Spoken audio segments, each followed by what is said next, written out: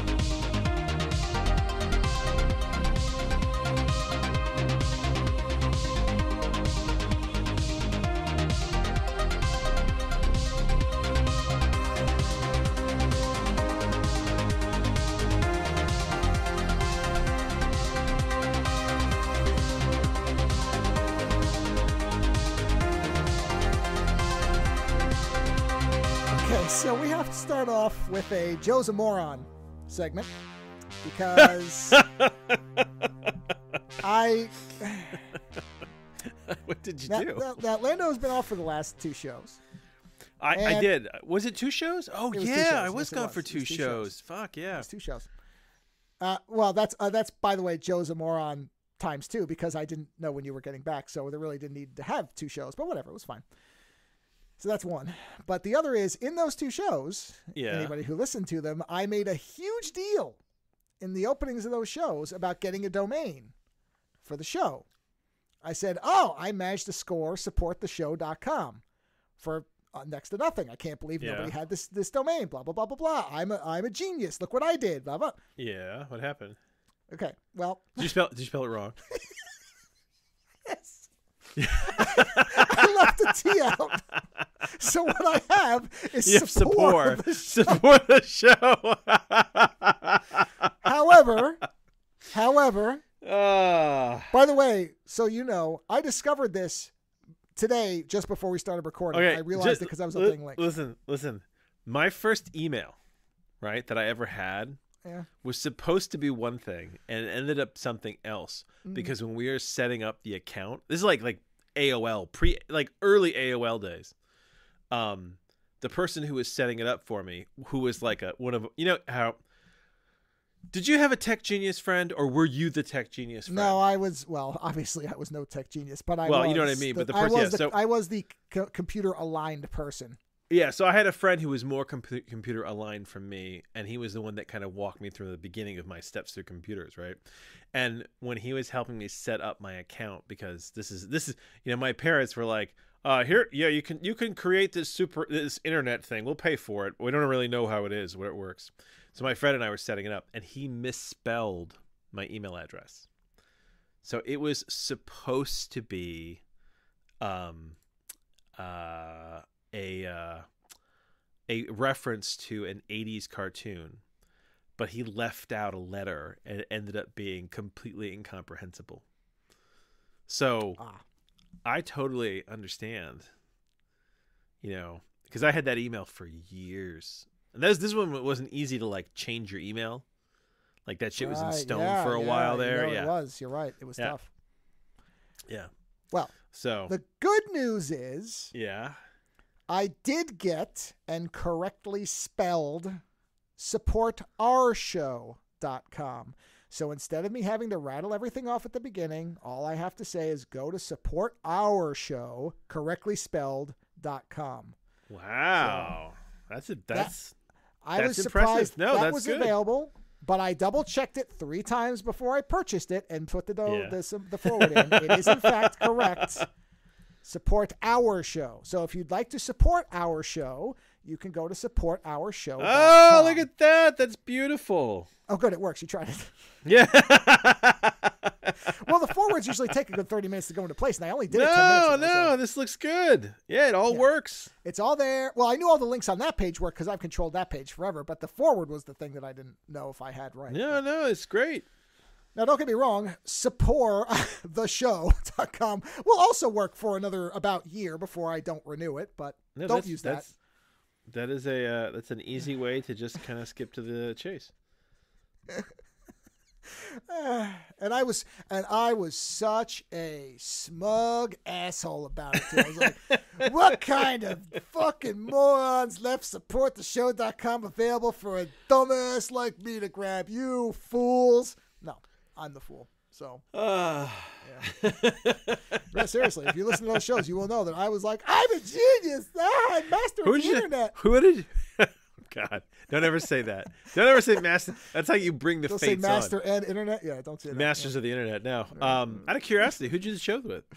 The first one I did with Aunt Pruitt, who's been on the show before, and the second one was with Rojan from over at Rojan. Yeah, I have not heard from Rojan in forever. Well, he's not really doing his show anymore because he's had some problems with like getting co-hosts that kind of understand podcasting. What a surprise. It's not the easiest thing in the world, even though people seem to think it is.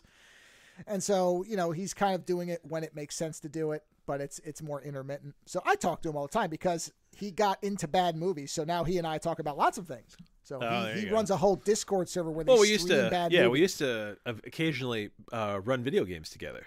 Yeah. So now he's more into the movie thing.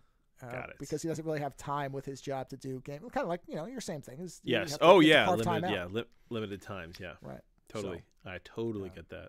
Yes, but like I said, at the opening of both of those shows, I was like, guess who's a genius? Me. Look what I got.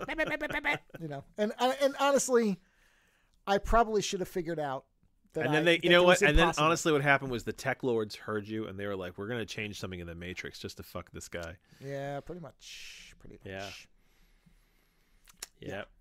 So, but like I said, I was fortunate that I could support our show. It's good. You found something that worked though.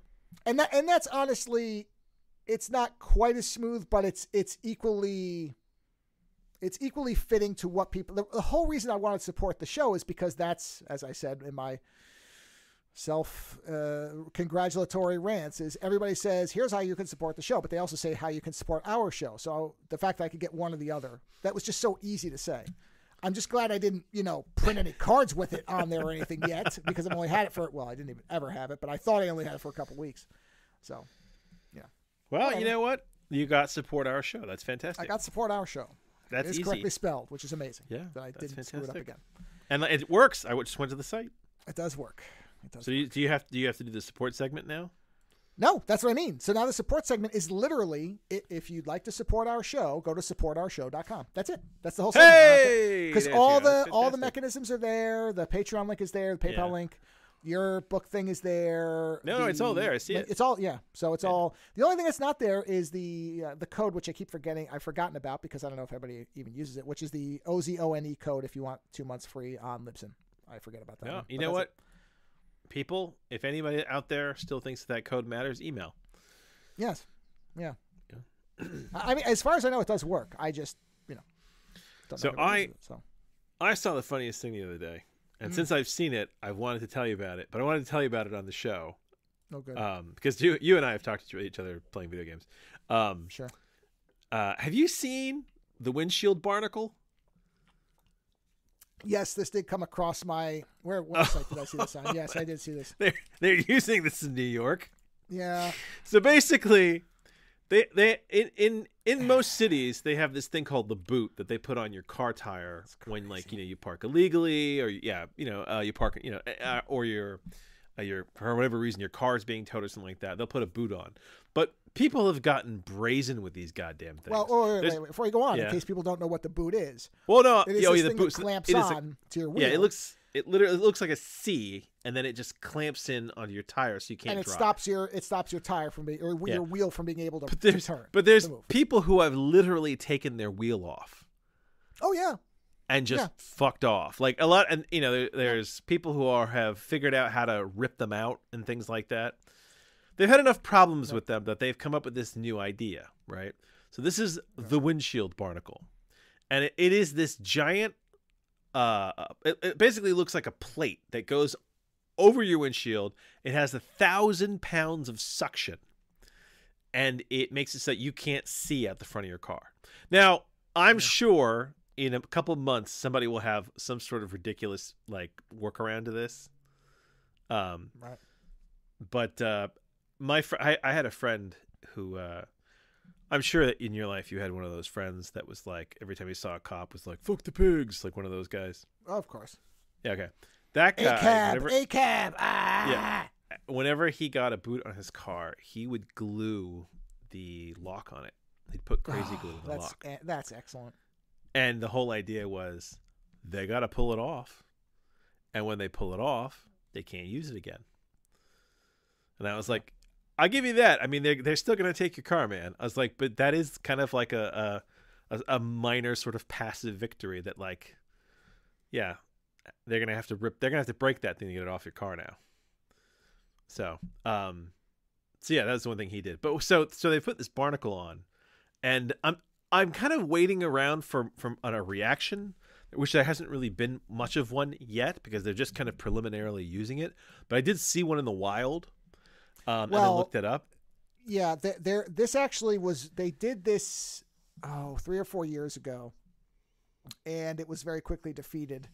And now there's a new version of it that is supposed to not be, that they can't, because did you read about what they did with the first version of this thing? How they actually, no, they figured out correctly that for a device to be able to remotely connect back to something, it has to have some kind of connectivity. And what they found with the old version was, there's a SIM card with unlimited data on it. So I guess now we have free unlimited data, and they ran up bills on the universities that were using this on their cell network, because if you take that SIM card and put it into anything else, it's going to work. So they basically figured out that if you put on the defroster, you could basically break the seal pretty easily because the heat does it. And then when they looked at it, they noticed it had a SIM device, a SIM card slot. They took SIM that's card hilarious. So now the NYPD has its new one that is supposed to be, that can't be defeated that way. I told you, somebody's gonna figure it out in like a couple weeks. Yeah. The first one was defeated by the defroster. I love it. Well, and this idea that nobody's going to figure out how to defeat the one that the NYPD is using. No, they're going to. Of course they will. They're going to. People figured out how to fuck with the boot. I know. So yeah, it's I wanted to mention to you because I knew that it had probably come across your desk. Yeah, yes. And the only reason I didn't really think about it too much is because they haven't defeated the new one yet, but they I know. will. They will. Yeah, and the thing is, like, so right now I'm writing near future fiction, and I'm always trying to figure out like what kind of things are you going to see, what kind of crazy shit are you going to see in the near future. Let me tell you what the reality is. This is nothing. What's going to happen is, because now at some point, outside of vintage cars that don't have computer systems, they're going to just turn your car off. Yeah, well, yes, that's exactly right. Yeah. What they're going to do is they're going to kill the car. There's going to be a point where they will have things inside the car, because they already do. I mean, it's just right now private companies have it. Well, it's only a matter of time. They're going to have a thing where as soon as you speed, you're not going to have a cop catch you. It's going to report it. It's just going to say, okay, I measured the check-in time from this light to this light, and you speed. I'm telling you right now, the second my car becomes a speeding ticket self-reporting, I will be in a fucking Roadrunner, like an old look, 70s, listen, 60s Roadrunner. And the next thing is going to be that they're going to require for the registration of vintage vehicles that a chip is put in them. Ooh. And they'll say it's going to be anti-theft or for tracking or whatever, and that's what it's going to be. But it'll buy me a little more time. Oh, it's a ways off. I mean, yeah. And honestly, listen, you know what? And stuff I used to be against self-driving cars, right? And honestly, I'm not against it anymore. If the technology worked, it won't. I honestly wouldn't mind self-driving. Well, I know that, but I'm saying I wouldn't mind if they had self-driving cars at this point, because you know what? There are plenty of days where, I would rather just get in the car, tell it where to go, and then read a book. There are a number of people who know a lot about this stuff, and they are all saying that level 5 is never going to happen. Or by the time it does, cars will not be used anymore. That's the other end of it, is at some point... What the hell are they going to use then? No, well, you're going to have mass transit systems. Because younger people are not buying cars. Car sales. Well, because they're so fuck off expensive. Well, there's that. Listen, and the bigger problem. See a need for it. Especially if you live in a city. But the bigger issue, I think, a lot of this stuff is the psychotic inflation of the price. Well, there's not only that, but I've seen a lot of people using motorized bicycles. Oh, I know that, but I'm saying if somebody gets smart and makes some kind of skeleton crew car, because I mean, at the end of the day, these like moped bikes or something like that, it's a skeletized motorcycle that doesn't go high speeds. I'm surprised that somebody hasn't just made like some kind of 3-seater, wireframe car that costs like $1,000. That can technically be on roads, or at least be on certain roads. Because I don't think the safety systems could match up to getting hit by a real car. Well, yeah, but guess what? If you're on a bicycle and you get hit by a car, the safety systems I hear don't really hold up. Yeah, but you know what? It's a strange psychology that people have electric this bikes. Weird thing. I know. A bike to them, I've talked to people, and there's this strange mentality that you notice. Have you used those electric kinetic bikes where like it takes your force and then it like quantifies it up? So you're like, you're doing like 50 miles per hour on a bike. Have you seen these? I've seen them. I've never used them because I don't know how to ride a bike. If you wipe the fuck out on one of those, you're going like 40 miles per hour. Oh, I know. But I'm telling you, there's a divide where people. It's a bike. It's okay. That's it. And plus there's this. For many, not all, but many people who are into bikes, there's this low-level bike superiority where they're like, well, I have a bike. I drive a bike. Yeah, I know. Okay, they'll move for me. It's like, okay. Yeah, they'll move you right to the point where you encounter a drunk driver, an asshole, a psycho, or somebody that just doesn't see your ass. Right. And then which you by the are way, fucking is why, pizza. Which is why full self-driving will never work because it will have to anticipate those people. Was it in San Francisco where it was just hitting people? Well, there was the one that cruise that they stopped entirely because they dragged a pedestrian. All right. So let me give you my near future theory for driving cars. Right? Sure. So, in my near future idea. By the way, I've said multiple times the only way it works is it's everybody or nobody. That's the only way. Yeah. Well, That's the problem. I created a self-driving car lane in my near future world where essentially you switch your car to self-drive and it moves you to this outer lane that is everything is essentially hooked up with magnets, and as long as you're in self-drive mode you stay there. And the second and everyone is basically lined up like a train car almost, right? And you're going slower than normal traffic, but you also don't hit traffic because everything is slowed to be able to go. And then the second you shut off the self-drive, the magnets basically calmly, they don't like throw you, they calmly push you out into the normal lanes of traffic. That's my Star Trek vision of the near future. Because I was trying to think like, what kind of technologies you might come up with. Because you're right. It's either everybody or it's nobody. And the problem is you can't have self-driving cars on a highway with, maniacs. Because the computer won't know. It's the whole, listen, we don't have full AI yet. Why? Because we can't teach these goddamn computers to understand the absolute batshit madness, which is reality. Okay? Like, it's not going to work. And machine learning can do a lot of things, but machine learning has a really hard time with stupid. Like, this is the logic problem that, I almost called them Klingons, the Vulcans have with humans, where it's like, why would you do something that's stupid? And they're like, well, it seemed like a good idea at the time. And they're like, it's not logical. And they're like, well, I don't really know what you mean. It's mixed stupid logic. I'm good, And that's the thing is trying to teach a computer that sometimes people do stupid shit. It just doesn't compute. It does not. Yeah. So, that's what that's a play in itself, right? You create the first near AI, and you basically have to sit down in a room with it and talk to it about the state of humanity and trying to explain human stupidity. Explain the Darwin Awards. Yeah, that's the thing. It does not know how to compute that stuff. You're exactly right. Yeah. That's nobody what runs into a robot. But honestly, it's also that nobody thinks that things are going to go wrong for that. Well, yes, but the fundamental problem with any type of computerized system is you cannot program in the erratic actions of people.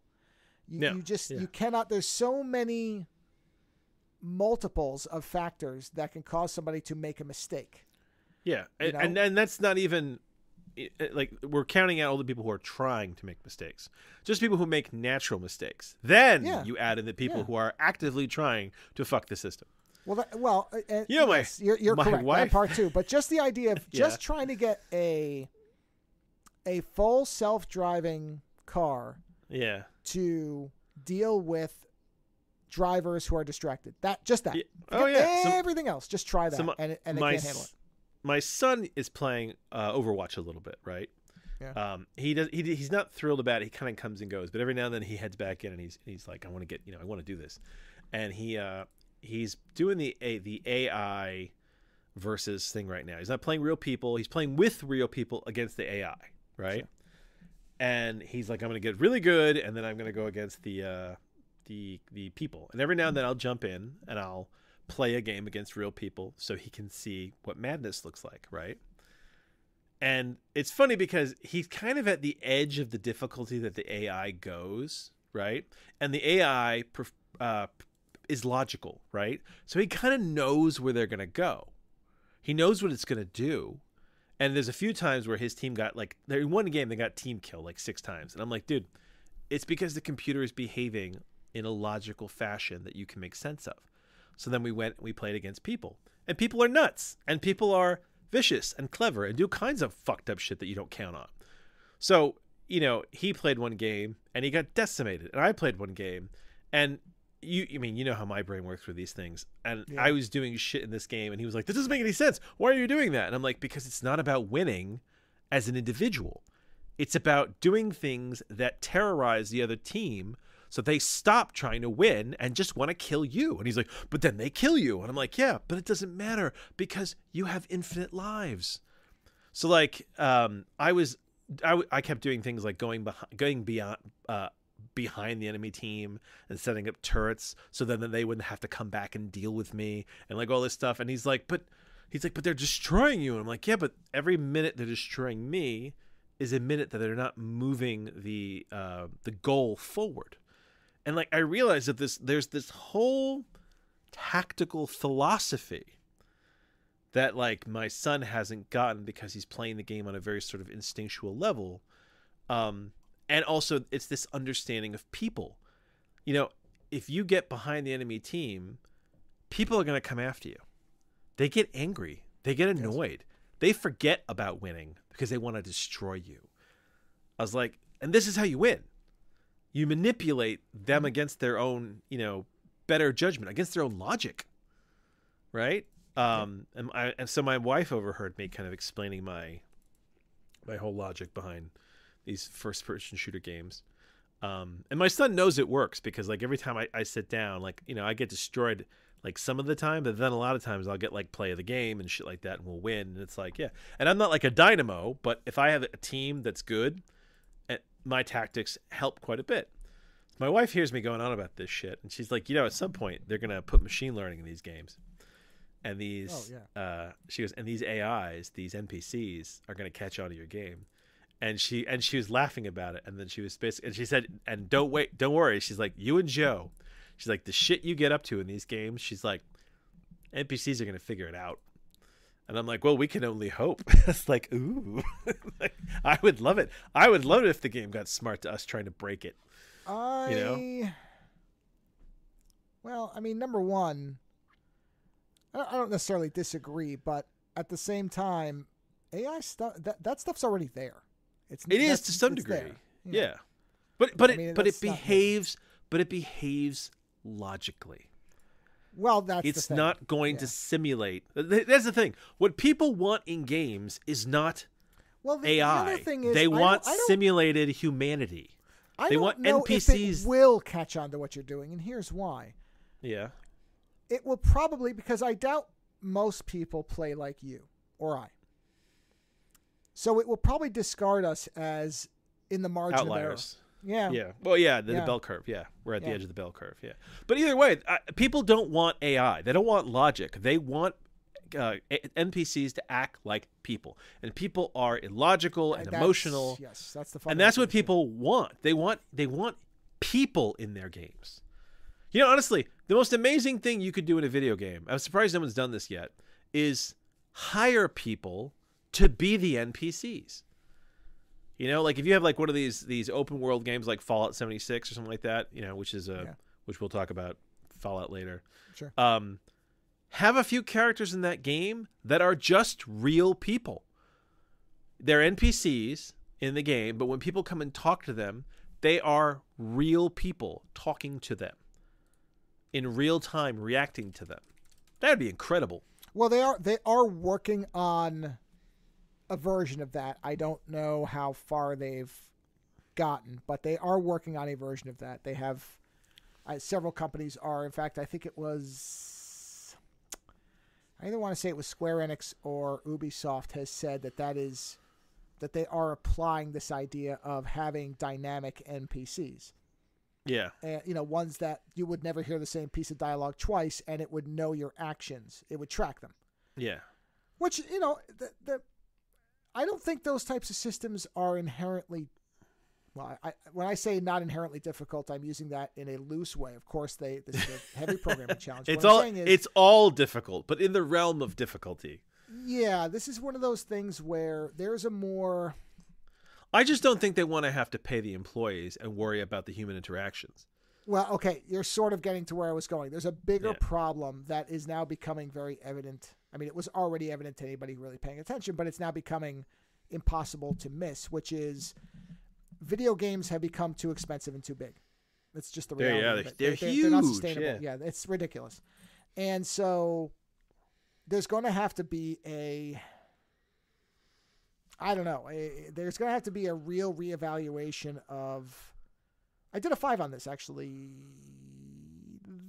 last week, where I said that after Baldur's Gate 3, because a long time ago we talked about with Fallout, again, to go back to Fallout without going to the show yet, there's this big divide between people who think that the first original Fallout games, the 90s and early 2000s. Okay, yeah. Yeah, 1, 2, and Tactics, really, although Tactics isn't considered canon, even though it's really should be.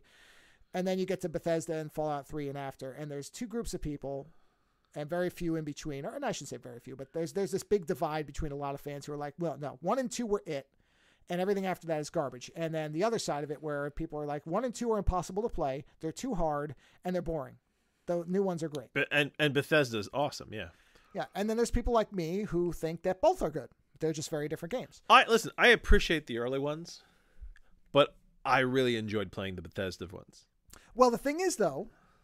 And I haven't even played Vegas. After playing... Oh, New Vegas is very good.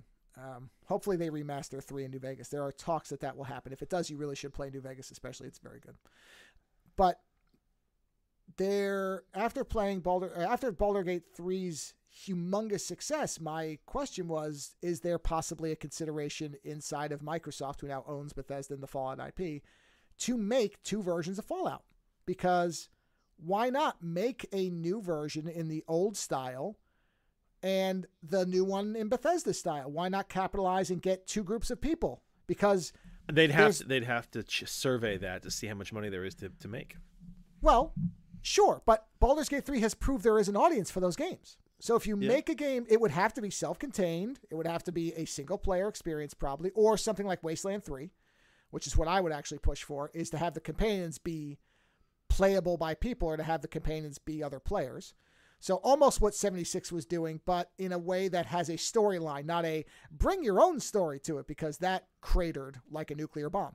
So it did for most people. It did for most people. And then you have people who are deep into, well, we'll make our own basic version of this game. But that's for people who have, let's say, a group of 20 or so people where there will role play where 10 of them play the enemies and 10 play good guys. You know what?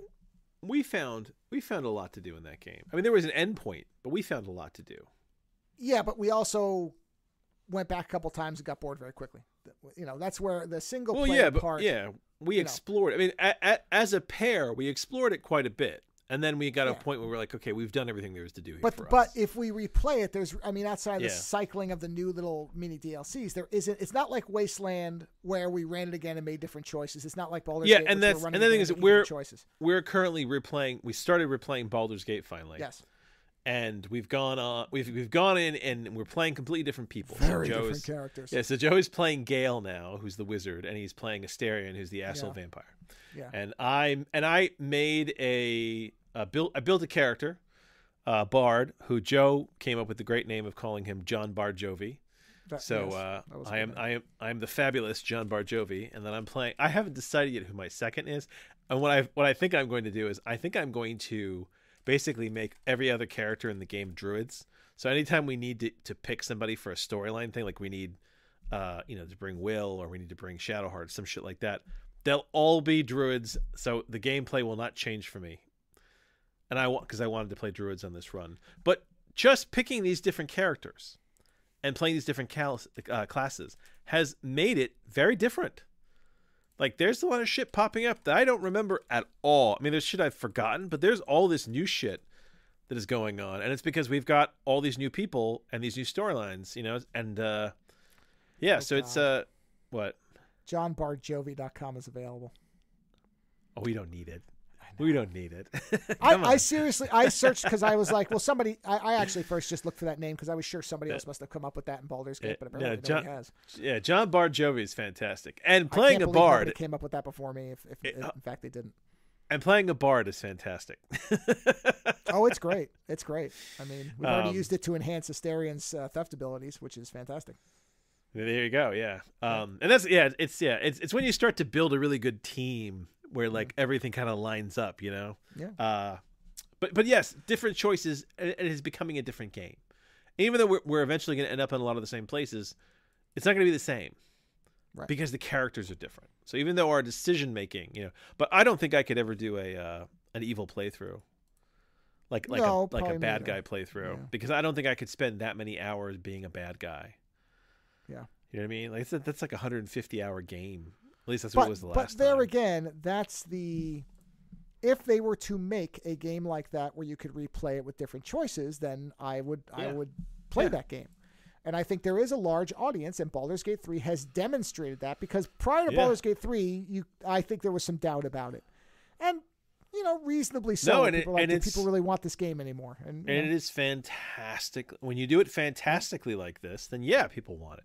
People want good product. Yeah. So but it's the whole, we want, one of the things, what works in Baldur's Gate, what works is the writing is very good, and the characters that you deal with feel like people. Karlach is a sweetheart. Shadowheart is a bitch, but funny. Astarion is a psychopath who is comedic as fuck. Everybody has these personalities, so it goes. It's not that we don't want AI. We want humanity. Like that's kind of the funny thing about it. It's like when people talk about wanting to build AI, like I don't think we want AI. I think really what we want is to build other people. Non-corporeal people. Well, yeah, because what you want is organic responses. Yeah. Yeah. And that's what I'm saying is that I just don't remember if it was Square Enix or Ubisoft is support that they're saying that's what they're working on, is to have dynamic NPCs where, because the systems that track your decisions are not new. those have been around forever. So that's already there. It's the ability for the machine to, because this is part of now with generating voices and stuff like that, where to try to have somebody record every single line is impossible. You have to limit it because you have people there forever, and they would never be able to capture every permutation of whatever somebody does in the game. But a machine generated one that was being fed all your choices and decisions that could synthesize a voice, well, that could do it. Now, the bad thing about that is, voice actors do, just like real actors, add things that a machine will not. It won't understand humor the same way. Yeah. So can it really work? I don't know. We'd have to see a demonstration. But I mean, every to now attempt at machine humor has been pretty awful when it's tried to do it itself. Because I know people say, oh, no. When somebody just tells a machine to generate its own humor, it can't do it. It is well, ironically, highly robotic, and it's not funny. I know people who can't generate their own humor. Well, yes, there is that as well. But that's the trick with that is machines have limitations. Could you replace most NPCs that don't really do much but have background voice work? Sure, you could probably do that. Do you really need somebody to just sit there in the background for walking through a town? No, but you go for the main characters, the main NPCs. Yes, right.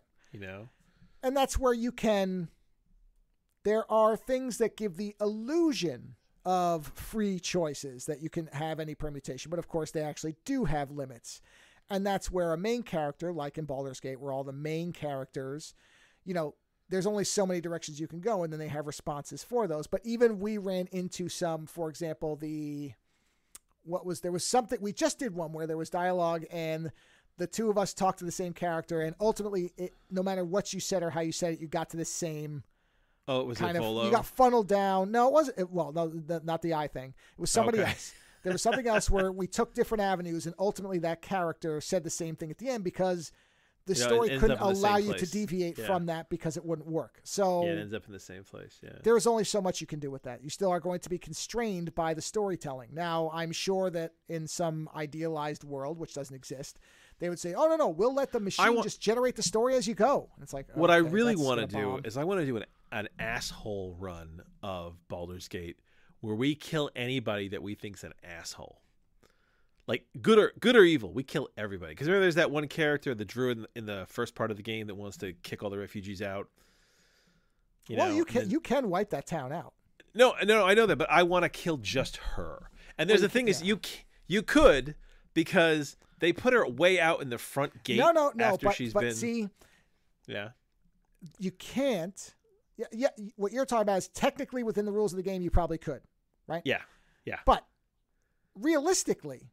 Yeah. We are newcomers who just strolled in. If we killed the head of the grove, they would want to kill all of us. It makes sense. I know that, and that's why you wait. That's the thing. It's not about doing it when you first meet them. It's that wait till you get powerful enough, and then come, like right before you leave the area, come back and just kill her.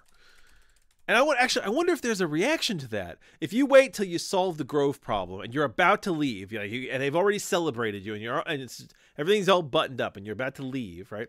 Can you go back and just kill her? And get no reaction out of it? Or will Halson be like, I can't believe you can fucking kill her?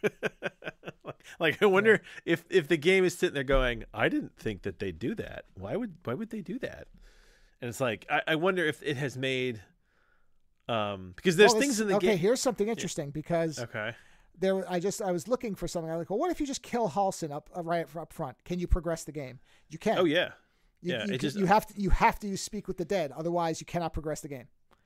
So you extract the information from his corpse, otherwise you don't know what to do. Well, there you go. So I like that they thought about it. Yeah, because that's the Walker thing, right? Where I was sure that the Walker was going to fly the game, and it was like kill Walker, and they were like, no. I mean, you have eliminated the biggest source of comedy in this game, but we've got 88 keys here. But which is what we called his second in command. Yeah. In a sense, I was the idiot there because this is the company that in every Far Cry lets you just join the villain in the opening of the game. So I should have known that they would anticipate that some asshole would come along and say, well, what if I figured out how to kill Walker? What are you going to do then, genius? And it was like, we're fine. We're just going to shift it to his lieutenant because he doesn't matter anyway, everybody. Joke's on you. Ha ha ha. Dopes. Well, to stay in the realm of games. Oh, before we go to games, because I will forget this. One little public service announcement for people. There is a project that originally started off called 4K 77, and then went to 4K 83, and now has 4K 80. Some people will know what this is right off the bat, but for those who don't know what this is a group of people who found 36 millimeter prints of the original Star Wars films with no alterations. This was what were in the theaters in the years they were released. They got the reels. They have scanned them in 4K. They have cleaned them up only to eliminate problems. And they have released them in full 4K resolution. And the one that they couldn't find the print for the longest time was Empire. And they found it and they've completed it. So now, all 3 films can be downloaded. I'm not going to tell you how because I don't want to get on Disney's bad side, but it's very easy to figure out. You can go find them. The files are around 90 gigabytes apiece, but they are, in fact, beautiful, undisturbed, original prints with all the defects, but also none of the new defects. And you can go find them, and it is worth the effort if you want to see the originals because there's no other way to watch them in 4K, and they are gorgeous. I have been told. So I caveat that with, so I've heard from a friend who has the files. Yeah. So just to let everybody know, 4K 80 has been completed. The Rev 1, they've done multiple revs on the other ones where they've gone in and just kind of fixed little things to make sure it's all color graded. So I'm sure there will be multiple versions, but even in its original form, I have been told that it looks stellar. So if you want to see the thing that apparently nobody wants, that Disney wants us to see, go find those, and you can get them in 4K and watch them on a beautiful big television. So I've been told, and they will look excellent. I actually meant to bring that up in the last 3 shows, and I keep forgetting. So before I forgot, I actually had the tab open. No, it's good because we're basically shifting to video game TV. So Joe will have a full review for Fallout 76 because he's going to finish Fallout the show because he's going to finish it long before I do. But I have watched the first episode, and Joe has watched many more, and we're just going to do our preliminary sort of reactions to watching it. So that, and then we'll later on when Joe can do his full review after he's seen it all. I'm going to tell you right up front. So this is the Fallout show that Amazon did, that is done by Nolan Joy. Yeah, Nolan and Joy. Jonathan Nolan. Jonathan Nolan is his name, and Lisa the Joy. Westworld folks. The Westworld folks. There's a moment in that opening episode where there's a painting on the wall. And I realized that it was one of the fucking paintings from Fallout 76. Right? Yep. And I realized, holy shit, the level of detail on this show is insane. Oh, yeah. That said, it is a really well done show. Even for people who don't know Fallout, my wife doesn't really know Fallout, and she was still she was pulled in. She was fascinated by the world. Yes. What do you? I mean, I know you enjoy it, right? Oh, I am stunned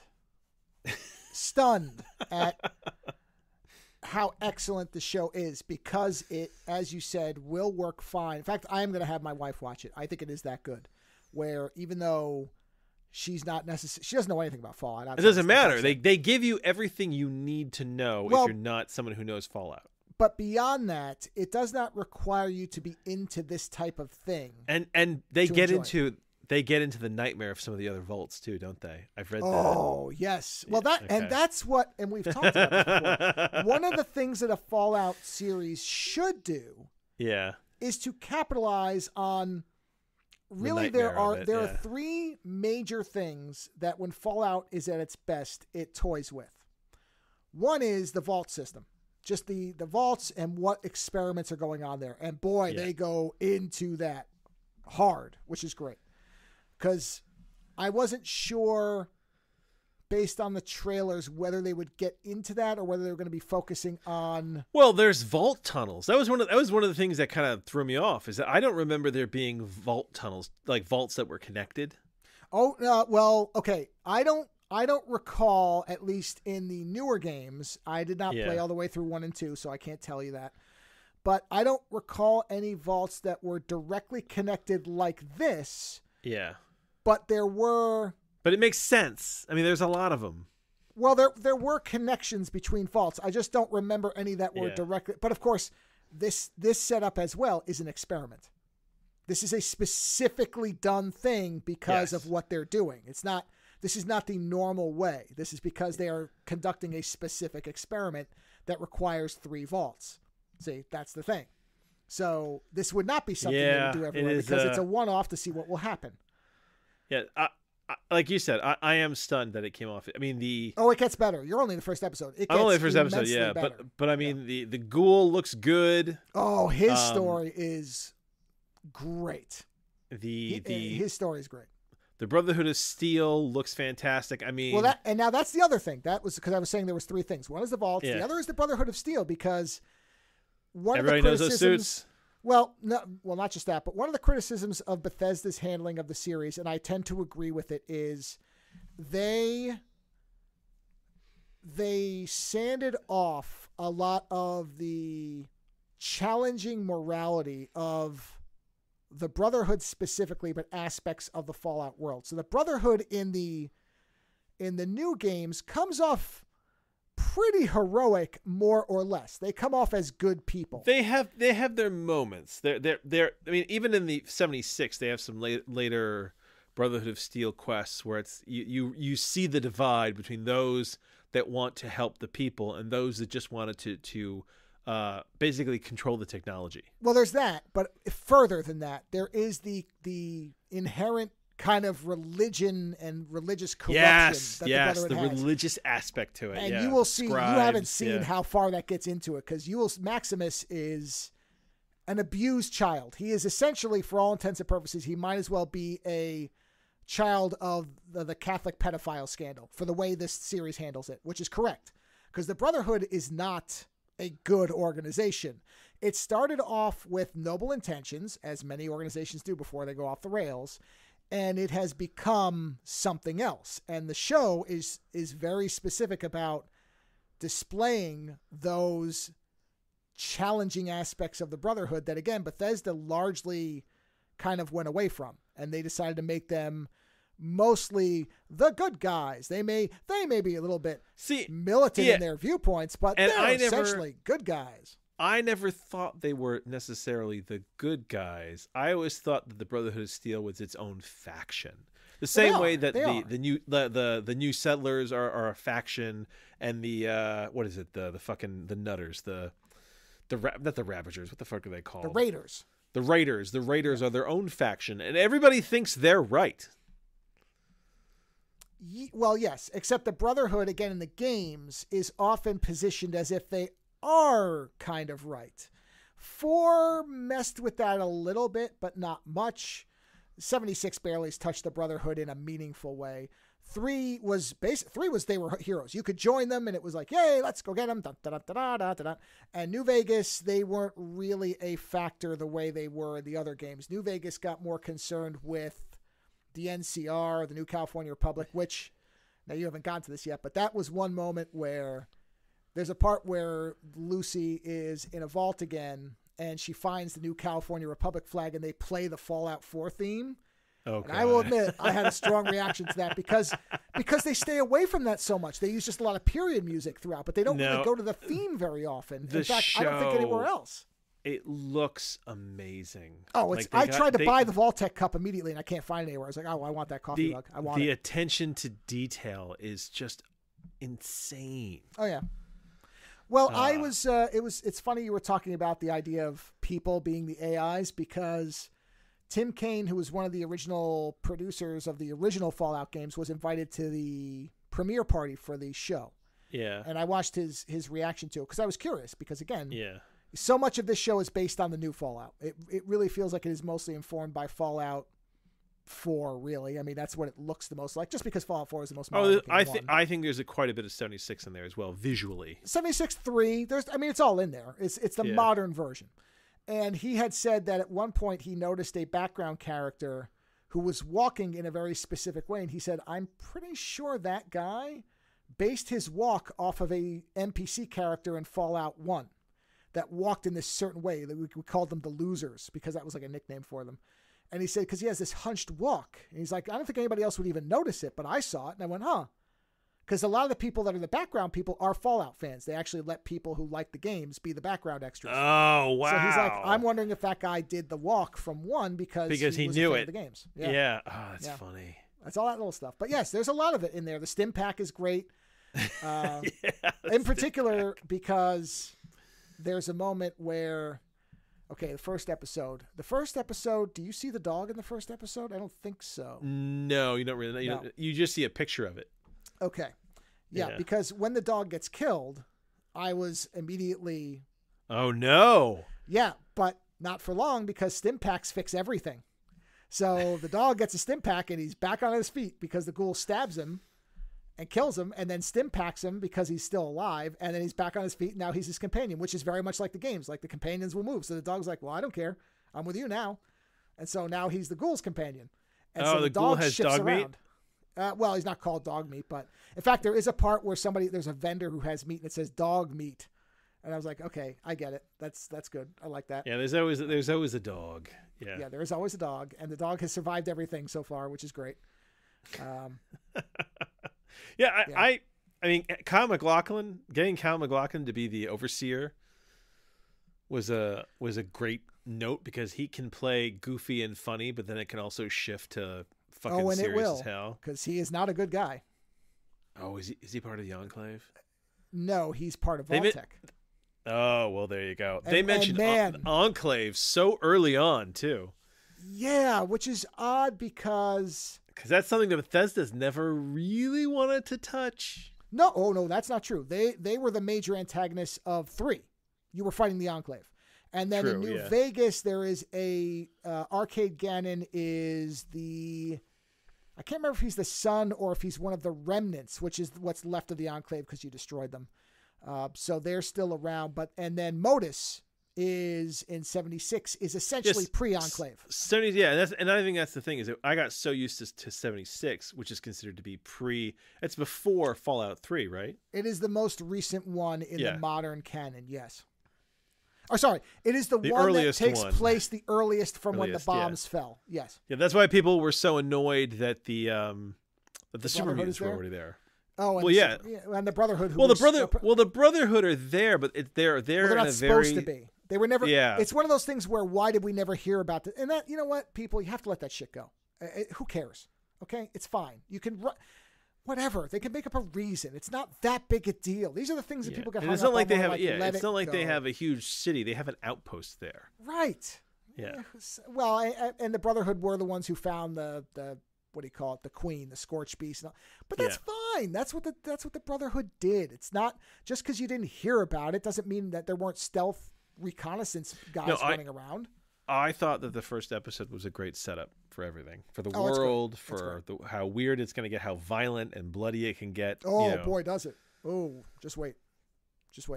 Yeah, I've read that it gets quite... it's gory as hell. Later on. I mean, it's very gory. But I did read that there was a scene, I think in the second episode, where the ghoul meets another ghoul, which is genuinely like kind of heartbreaking. Oh no, it's not. I don't think it's the second episode. I think it's the third one. But yes, there is a scene where he runs into somebody he knows who's going feral. Yeah. And basically it's implied that if you don't take this, you see him taking, when they dig him up, remember he had those bags that were running in there? Yes, the medication. That stuff is what keeps you from going feral. There's a chemical. That's why he's an addict. And so if you don't regularly take this stuff, the feralization accelerates. They basically imply that he might be one of the longest running ghouls who has not gone feral. And so he meets this guy, and the guy is halfway to, and he's like, he's flipping out. And he basically says to him, he's like, hey, you better leave because, I've made it a long time, longer than most, not as long as you, but I think it's coming to an end, and I don't know if I'm going to be able to control myself, so you better leave. And the ghoul says something to the effect where he's like, you know what? You're going to be fine. And then he's like, oh, do you remember, how your mom used to make? He's like, something about it. And the ghoul's like, oh, yeah. And he's like, and he looks at Lucy and he's starting to talk about it. And then the ghoul shoots him and blows his brains out because he doesn't want him to go feral because he knows he's going to. Yeah. And it is a sad scene. And the other, I think they did a really smart thing in the show. And this is actually good for you because now you can pay attention to this. They have 3 characters who represent 3 stages of the dissolution of the American dream in whatever form you want to take it. Lucy is at the very beginning. She is naive and does not understand what the world is. She has her reactions and her way of interacting. And when the ghoul shoots that guy, she's like, why are you like this? And he's like, let me tell you something. I'm you. You just don't realize it yet because this is what the world will make you into. So he's at the end. He has lost all of his optimism. He is at the end of it. And Maximus is in the middle because Maximus has existed and seen some of the terrors of the real world, but still believes the Brotherhood is a way out, is a lifeboat, and that their nobility of what they are is going to make them special. And he's realizing as they keep abusing him, no, there is no out. This is the world because... By the way, does he get a suit? Yes. Okay. And you'll see how. I love to see those things moving. You know what? You might not after a while because that's the one aspect of the show where I feel like they skimped. You can really tell that thing is a flimsy suit. Especially when they move quickly, Yeah. The legs look terrible. They look Well, floppy. they shouldn't be moving too quickly. It is a big armored Oh, suit. no. He's gonna be running around. You'll see it. Okay. And I don't think these suits and the feet especially look really goofy. And that's the thing is in the games you don't really see that much because you don't really look at it, and the animations are specific, so you don't see it. But when it's a person, because I think they do have a suit that somebody's wearing a lot of the time, and the problem is you can't make foam look like metal.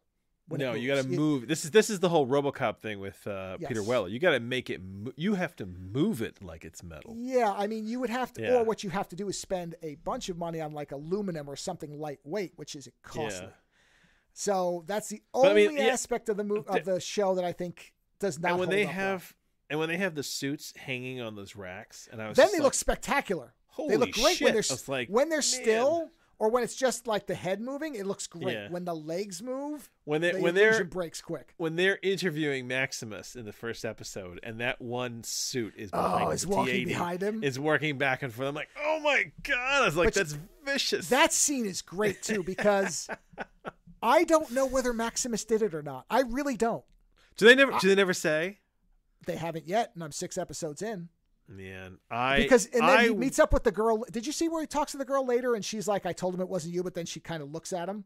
Yeah, like she's trying to get him to, like she's trying to figure it out too. That she doesn't really know, but she's not going to turn him in no matter what. I want to think that he didn't do it, only because she is like the one friend that he has. Yes, but. Once you get further into his backstory and you see what he does, you might reassess it makes you question it. Yeah. All right. Because Maximus is really well done in that he is not a purely good character. He has a lot of flaws. He is willing to do terrible things and will. And there is always this 15% chance that he's untrustworthy to me. It's low. So is he a villain? No. He is a victim, but he is a victim that is reacting in ways that are warped by the world he lives in. So I don't think that he necessarily, I think that interview scene is really good because he's struggling with something. And it's he doesn't want as necessary. And I think it's one of two things. This is how I read this scene is one of two things. One is that because it comes off very guilty. Yes. And it may be because he actually did it, or because he really wanted to do it, or he's relieved that it happened to her. Well, I think it's either that he did it, and he's struggling with whether admitting that is good or bad, because again, the Brotherhood is fucked up. Yeah. Or he didn't, but he doesn't want to just straight deny it because that could be seen as weak. That actually ambition, because the guy says, "You're ambitious, aren't you?" So the Brotherhood might actually reward cutthroat tactics.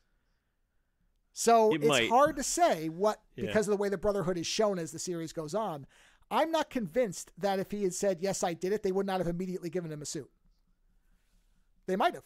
The fact that he is so slavishly devoted to them is what gets him the squire position. Yeah, I haven't seen enough of the show, but he feels closer to a what do you call it? He feels closer to a born again than not. Oh, definitely. No, definitely. Yeah. And you'll find out why. It's well, I mean, I'll tell you, you don't care. But it's because he's from Shady Sands, which was nuked, and ironically he hid in a fridge. And I saw that. I did see that. Yeah, there's that sequence where he comes out of the fridge. Yeah, and they're going to show you more of that, but they don't tell you at first that that's from a place that was nuked, and he was right there. And the first thing he sees is the Brotherhood that comes in to rescue them. And so, because when they find Shady Sands, he and Lucy are there, and she says, what happened? And he takes her, he's like, "Come look at this." And he takes her over, and there's a giant crater. And he says, "What happened?" And he said, "Same thing that always happens. Everybody wants to save the world. They just disagree as to how to do it," which is a really specific line when you're looking at a nuclear crater. Yeah. There's lots of that little nice, and there's the writing is fantastic. When they're flashing back to the ghoul's life, his pre-war life, they get into communism and capitalism. There's some sharp stuff in there. Yeah, I honestly, at this point, Lisa Joy and Jonathan Nolan can do any show, and I'll go see it. Like I'm having give it a second shot. thoughts now about their whole, because they did the Periphery show. I'm having second thoughts about going back and watching that. Like You mean the Peripheral? the peripheral, yeah. Because if they hadn't canceled it, I might at some point go back. But what's the point? Well, you can still enjoy it for the ride. Yeah, but it's a cliffhanger. What do I You know, care? listen, you don't always need the orgasm. Sometimes it's nice just to get in there for a while. Well, no, I guess not for me. Not when it comes to TV for me. I guess not. No. If I'm getting on the horse, it better go through the entire. Man, game. and that I get yes, and I guess that's where we differ because Yeah, I don't mind having. Shit. No, I'm okay. there ain't enough time on the world for me to go through that. I'd rather have the whole thing. I don't mind spending time in a world, especially since I know what happens. I read the fucking books. Okay, I'll give you that, but in that case, I'll go read the books. Oh, you should. I think you'd love them. Well, that's what I'm saying. As I read the first one. I would go back and read the books again. Yeah, the book. I guess you're right. Yeah. So I agree. I like spending time in the world, but especially with something like Gibson or with those type of people where it's that kind of world. Yeah, I think with this is I just need to separate it from Gibson and look at it as a Nolan Joy show. Oh, and I think you mean like Altered Carbon? Yeah, but they didn't do that. It's not theirs. Who did Altered Carbon? No. What I'm saying is, it's not always so easy to divide the book from the. I can't because Altered Carbon is that for me, even though I'm not as much of a Gibson fan as you are. Yeah, I enjoy his writing to an extent where if I'm not going to get all of it, I don't want it. I don't think I could watch a Neuromancer show at this point. I just don't think I'll ever trust it. Well, I mean, if they did it, I would watch it. I'd be curious. The interesting part of this is, I believe they've already greenlit a season 2 of Fallout, which makes sense because it's been received. Everybody's like, outside of Last of Us, this is the best thing that's been done with video games. But there's no story. They can create their own story through the Fallout universe. Yes. That's what works. Well, they can, but they can't completely go out into outer space. They still have to have it. There's still they can go into outer space. There's fucking aliens in the game. Yeah, well, okay. Don't say that to the hardcore fans because you're gonna have a fight. Because there weren't supposed to be, and that's another thing that people hate Bethesda for is that they took what were not aliens and made them into aliens. The what was the alien blaster before then? Okay, it was an experimental weapon from creatures that had been... So the aliens in the old Fallout games were revealed to not actually be aliens. They were experiments. They were engineered. Everybody just called them aliens, and they made a blaster that they called... But the old alien blaster ran on, just microfusion cells. It was a normal weapon. It just was high-powered. Then when Bethesda came along, it became, alien power cells for an alien gun because there's aliens. And it's like, okay. I don't care as much, but man, people get wound up about that shit. I'm just saying. You know what? It's a game, guys. Entertain yourselves. Well, and to be fair to the critics, the Mothership Zeta thing was stupid. It was not the best DLC they ever made. So I kind of get why some people are like, if you're going to do that, then at least do it well. Nolan and Joy can now cherry pick what they want from all of it. Sure. Yeah. So yes, you're correct. Could they literally go into outer space? Of course they could. But I'm saying that you still have to have some of what Fallout is in there. Yeah. And I think I'd love? Understood it properly, which is what I'd love a second season of. Yeah. I'd actually really love to get a second season of that Cowboy Bebop show. That shit was just getting interesting. You mean the animes, the original one? No, the actual the live action show. Oh. Yeah, I thought it was just getting interesting right at the end when they actually did something original. Yeah. No. And then they ended it. Nope. Again, I enjoyed that. I thought it was fun. It wasn't perfect, but it was fun. I didn't watch it enough because they canceled it. So what do I care? I know. You have a hang up with this stuff. No tantric for you. I got it. Yeah. Or it has to be. Well, okay. I should put an asterisk after that because if you're going to leave it unresolved, it better feel like you planned it. If it's a complete season with a story that comes to a conclusion. I don't even need a conclusion, but I have to feel like you meant it. Like David Lynch doesn't complete his stories, but you know that that's intentional. Yeah, yes. He ended it. Yes. Right. If it just abruptly stops and there was a big setup, and it's like that the archive. What did I say? Archive. Oh yeah. R81, whatever it was. Yeah. Where I said if they had just stopped it here, we're good. It's done. I don't need to know anything past that. But no, you had to set up a bait hook for the next thing that never materialized. That's my problem. So it's not that I need a story to resolve. You know what? If your show needs a bait, the show wasn't good enough. Correct. Because if it's good enough, you don't need a bait hook. The show is the bait hook. Yes. So. Yeah. So what have you got tonight for me, sir? Did your microphone just change? I turned it a little bit. Yeah, because your quality on my end got weird, but it could just be Skype. Is it okay? Oh, I can hear it. As long as you're recording, I don't care. I'm just making sure nothing. No, I sit for part of the show and I stand for part of the show now. No, it's not that. It's not a positional thing. The quality changed. So I was just making sure because I know in the past sometimes your stuff is shifted on. Let me just look at my sound quality really quick to make sure that I should look at mine too. Are we even on the right mics? I am, and it did. The recording's fine. Son of a bitch! It shifted on me sometimes. What a bitch! Hold on. I don't know what the fuck it did. You went for a minute, and then when it went, which is fine on your side, and I don't care. Hold on. Let's see if we can get it back. Okay. Come on, man. Wake up. Hey, there you go. Can you hear me? Can you hear me now? I can hear you. Okay, good. Then we're back. Everything's set? Yeah, it popped on. Okay. There you go. You can hear how sometimes our sound quality decides to murder itself. Well, they would hear. I was curious. If it was Skype, they wouldn't hear it. Yeah, I don't know why they did that. That's weird. Yeah, because like I was, that's why I said just to check. Because if your stuff had been fine, it would have been Skype. All I did was literally tilt the microphone like an inch. Well, don't tilt nothing. Because I shifted. I went to a standing position. I know. No. So don't do that. Yes. So what have you got for me tonight, Mr. Wizard?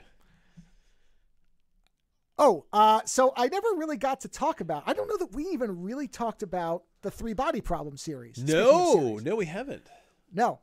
Okay. No, we didn't. I mentioned it on a couple of the other shows, but they were not individuals who were open to spoilers, so I couldn't really delve into it. Yeah, I want to read those. I want to read those books because I'm really fascinated by them because it is.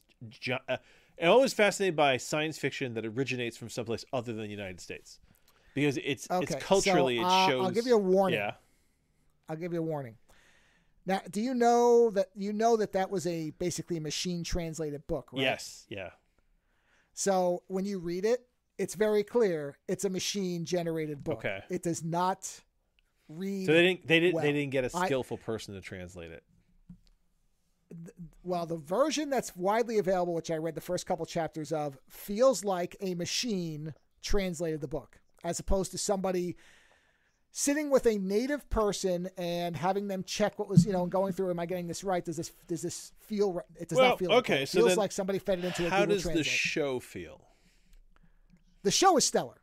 The show is, if I hadn't watched Fallout, I would say it's the best thing I've watched this year. But now I've watched Fallout. So Fallout is better because I'm closer to Fallout. But as a series, I was stunned. I already used that word for Fallout. So let me say I was you can be stunned by more than one thing. Well, what I did was, because I've said this before, and I should have mentioned for Fallout, you know how there's the ads in Prime Video? Yeah. Did you pay to turn those off or no? Oh, you can turn those off? I'm going to turn them off. Yeah. Because they're a bunch of fucking assholes. I turned them off for this month, and I'm going to turn them back on when I stop using Prime Video all the time. So I'm fine with that. But I started to watch Fallout with them, and I went, nah, I'll pay the $3. It's worth it. And I paid the $3, and I set a reminder on my phone to turn them back off. So don't forget, everybody, you can turn those on and off. You do not have to pay every month to have those off. Now we use Prime using it all the time. Enough, yeah. Well then, it didn't pop up and say go ad free. It popped up like 4 times. No, I've never seen it. Yeah, there's a setting where you say go ad free, and it'll say, do you want to? You have to authorize it, and that's $3 a month. So you can turn those off. So I canceled Netflix, but I went, this is getting good reviews. It looks good. I like some of the people in it. I will go ahead and subscribe for a month and set a reminder to cancel again. Now, I didn't do it at the Ultra HDR, so I'm sure it's even better looking, but even at the lower whatever that I watched at it was spectacular. They clearly put a lot of money into it. Everybody in it is excellent. And from what I understand, I didn't clip it because so much of it is in foreign languages. Yeah. That there wasn't even really a point. But it's got a fascinating kind of central moral question to it. Now, do you know the story at all? Or I no? can't remember at this point. I used to. Okay. So the story starts out, and the character who is played by Keiko O'Brien from DS9. Yes. She is playing. Yeah. Did you know she was in West Wing? So. Yeah. She pops up in one episode. Yeah. I saw her, and I just one. And I turned to my wife, and I was like, "That's O'Brien's wife." Okay, all right. Let's just go through this. The Doctor from Voyager shows up in one episode. Keiko O'Brien shows up for one episode. Are we talking about West Wing? West Wing, yeah.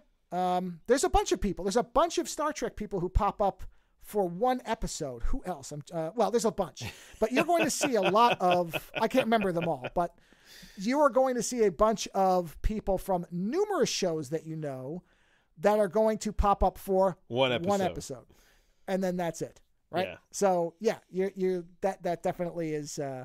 You're going to see a lot of West Wing. That's very common. So anyway, she's playing the. Her name is Ye Wenjie. I'm going to mispronounce it because it's a Chinese name. But essentially, she's playing... It's the same character as the book, but they changed the names for some reason. I'm sure there's a explanation for it, but they changed some of the names. And I don't even think it's an amalgamation thing. I think they just changed some of the names. So anyway, Rosalind Chow plays the adult version, the current version of this character that we see in a flashback, and it's the Cultural Revolution. And... she is an astrophysicist, and her father is a scientist. And in the Cultural Revolution, apparently, I don't know a lot about it. I'll just be honest. I don't study it. I don't care. But apparently, if this, I guess, is accurate, they were very harsh on scientists. And so she sees her father. I just recently did. Oh my God, this is weird timing. You know how I'm doing that course? It's comprehending like the 20th century. The woman doing the course, one of the things she's doing is she's showing you how all these countries came to be, basically how their governments came to be what they were in the 20th century, right? And she gets into like, how in Russia the Bolshevik Revolution, then what happened when Stalin arrived and all this shit, and then but recently I did China, and she did, within I think she does it in an hour and a half. She does a whole explanation of how China went from basically.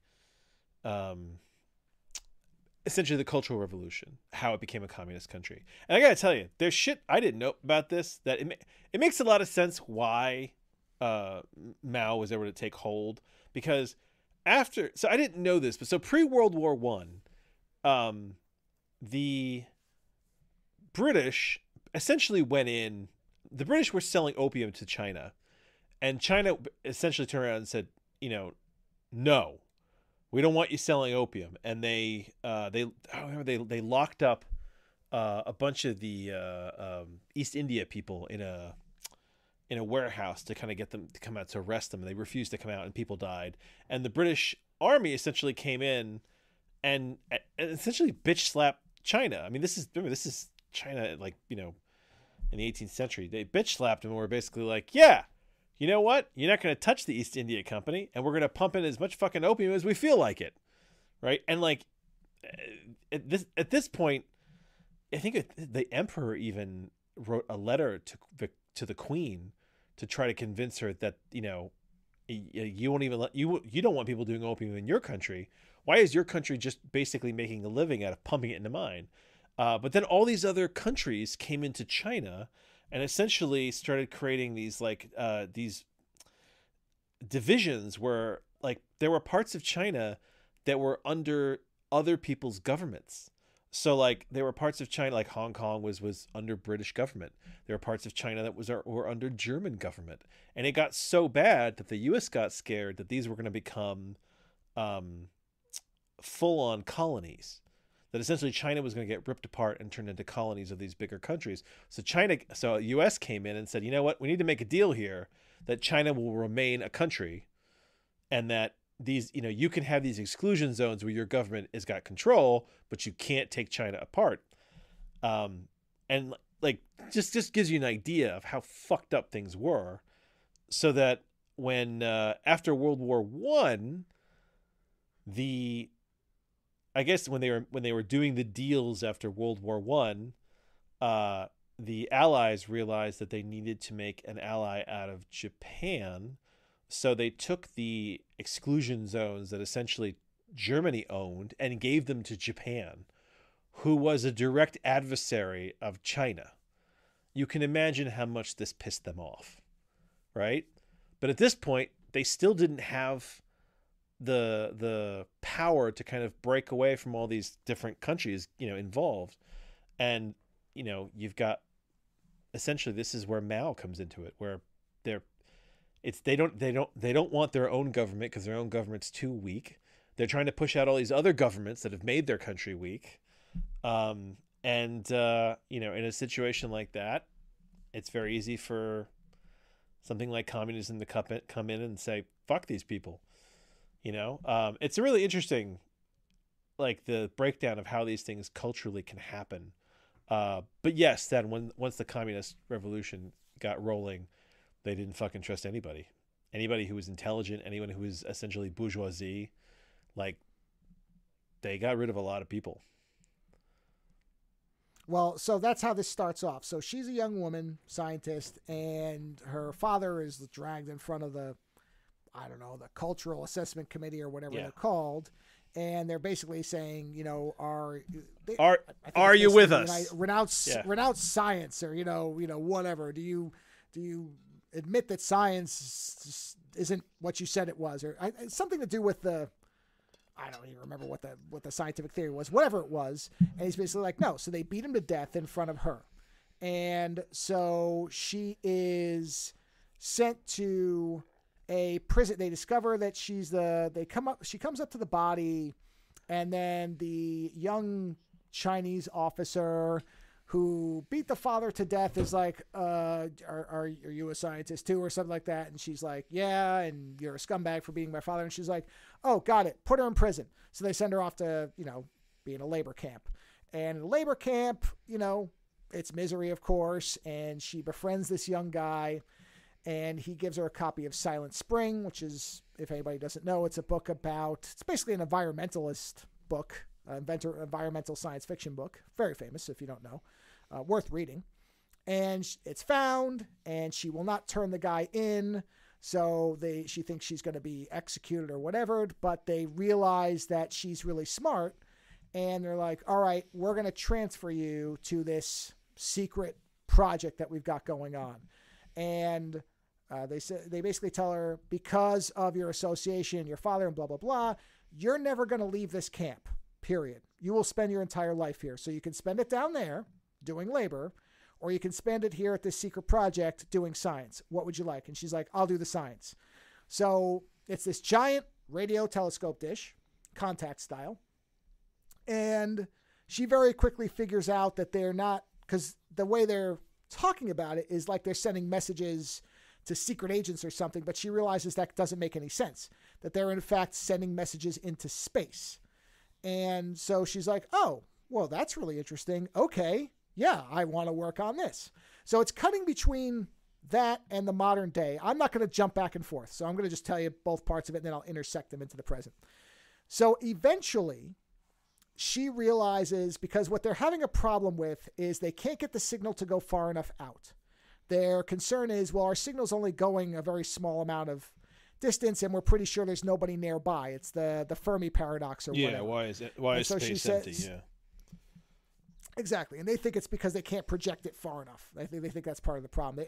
I think they say that they talk about the wow signal, and that they can't reach where they think that came from, and if they could boost the signal enough, they could target it to that. And so as she's looking at it, she figures out that there is a way to essentially, I don't know if this is the exact explanation, but it sounded to me the way they explained it, because there's some heavy science in here, and I'm not the smartest person in science, but it sounded almost like the whole slingshot thing from Star Trek 4, where if you can hit the signal with the sun, it'll like ramp it up and superpower it. Yeah. And so she's like, oh, okay, we can use the sun to amplify the signal. Yeah, slingshot, the Star Trek slingshot maneuver, it won't send you back in time, but it will speed you the fuck up.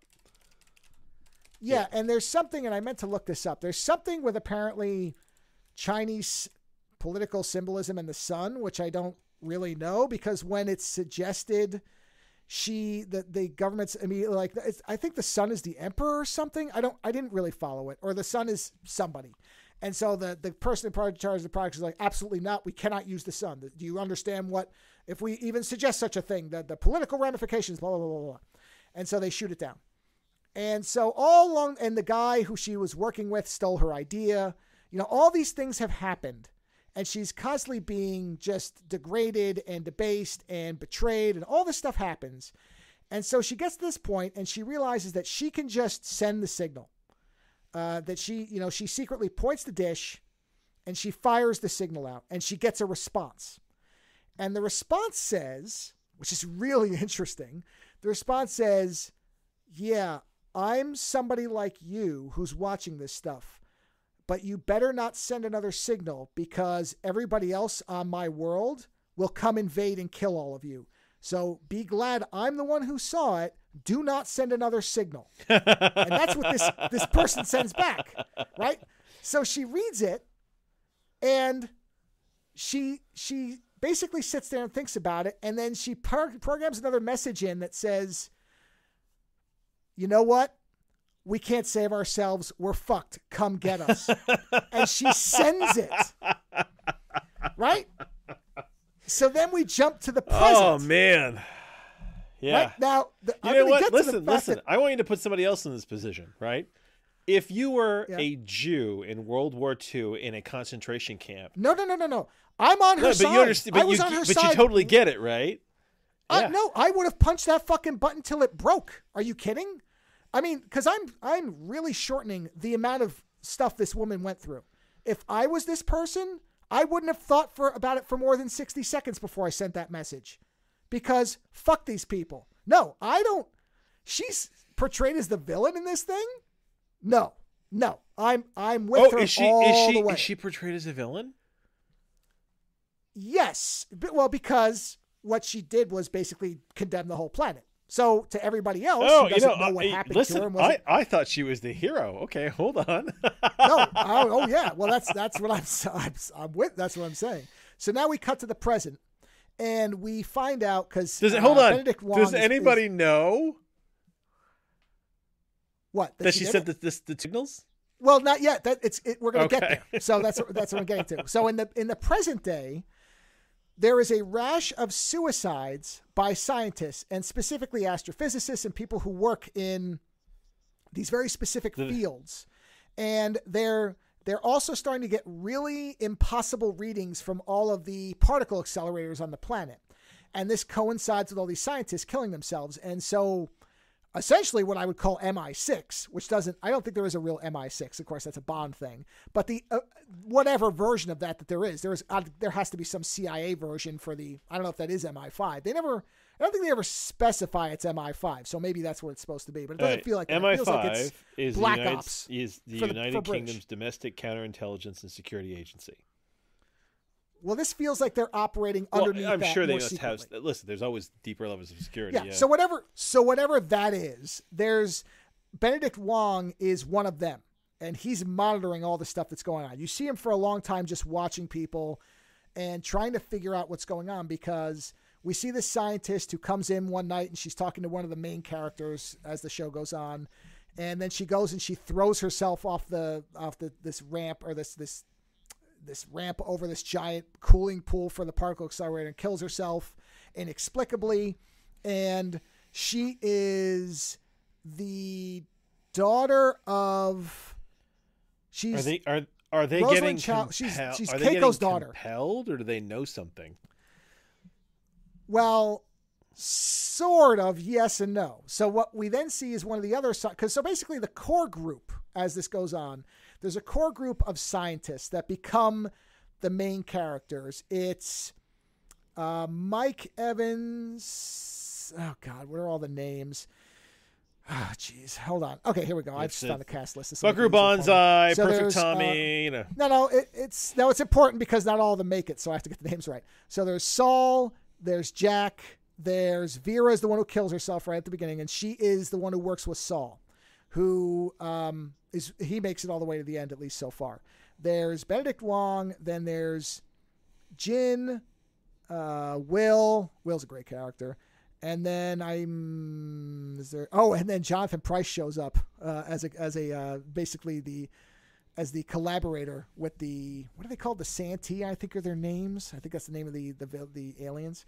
But anyway, she kills herself, and a lot of her students and people who know her are getting together, and they're all kind of hearing about all these scientists killing themselves. And one of them, whose name is, I'll know her by the actress who plays her, Augie. Yeah, Augie has developed this nanofilament thing, and suddenly she starts seeing these numbers counting down on her vision. This was in the trailer.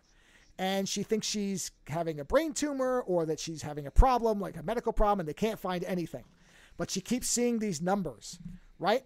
And then these VR headsets, one of them turns up in one of the people who killed themselves, had one of these VR headsets, and Benedict Wong is trying to figure out what it is. He keeps hearing about it, but they can't get one. And then one of the people of this group is sent one of these things and tries it on and I'm trying to remember why he sent it. He and one of the other ones is sent these headsets, and they try them on. And there's this very realistic VR game. I mean, essentially, it isn't VR. It's like it's taking over their brains. And it's just a game where they have to try to save a civilization. And the civilization keeps changing, but there's one consistent young girl who's in every single one. And every level is not necessarily them saving the civilization, but figuring out what the twist of that level is. And so this is going on and going on and going on, and they don't know why, and there's no message to it. It just keeps happening, and the two of them are playing it. And Augie gets very concerned, the nanofiber scientist, gets really concerned about the headset because she's saying reasonably, you don't know who sent this to you, and you're telling us that it's way ahead of any technology that's currently out there. Why would this exist? What is this? Why would you put this on your head and let it interface with your fucking brain? Yeah. Like it's immediately like, this is a bad thing. I don't disagree. Yeah. No. So finally they beat level 4, which takes them a long time to beat the 4th level. And they meet this young woman. They're then told, okay, come here and meet with us.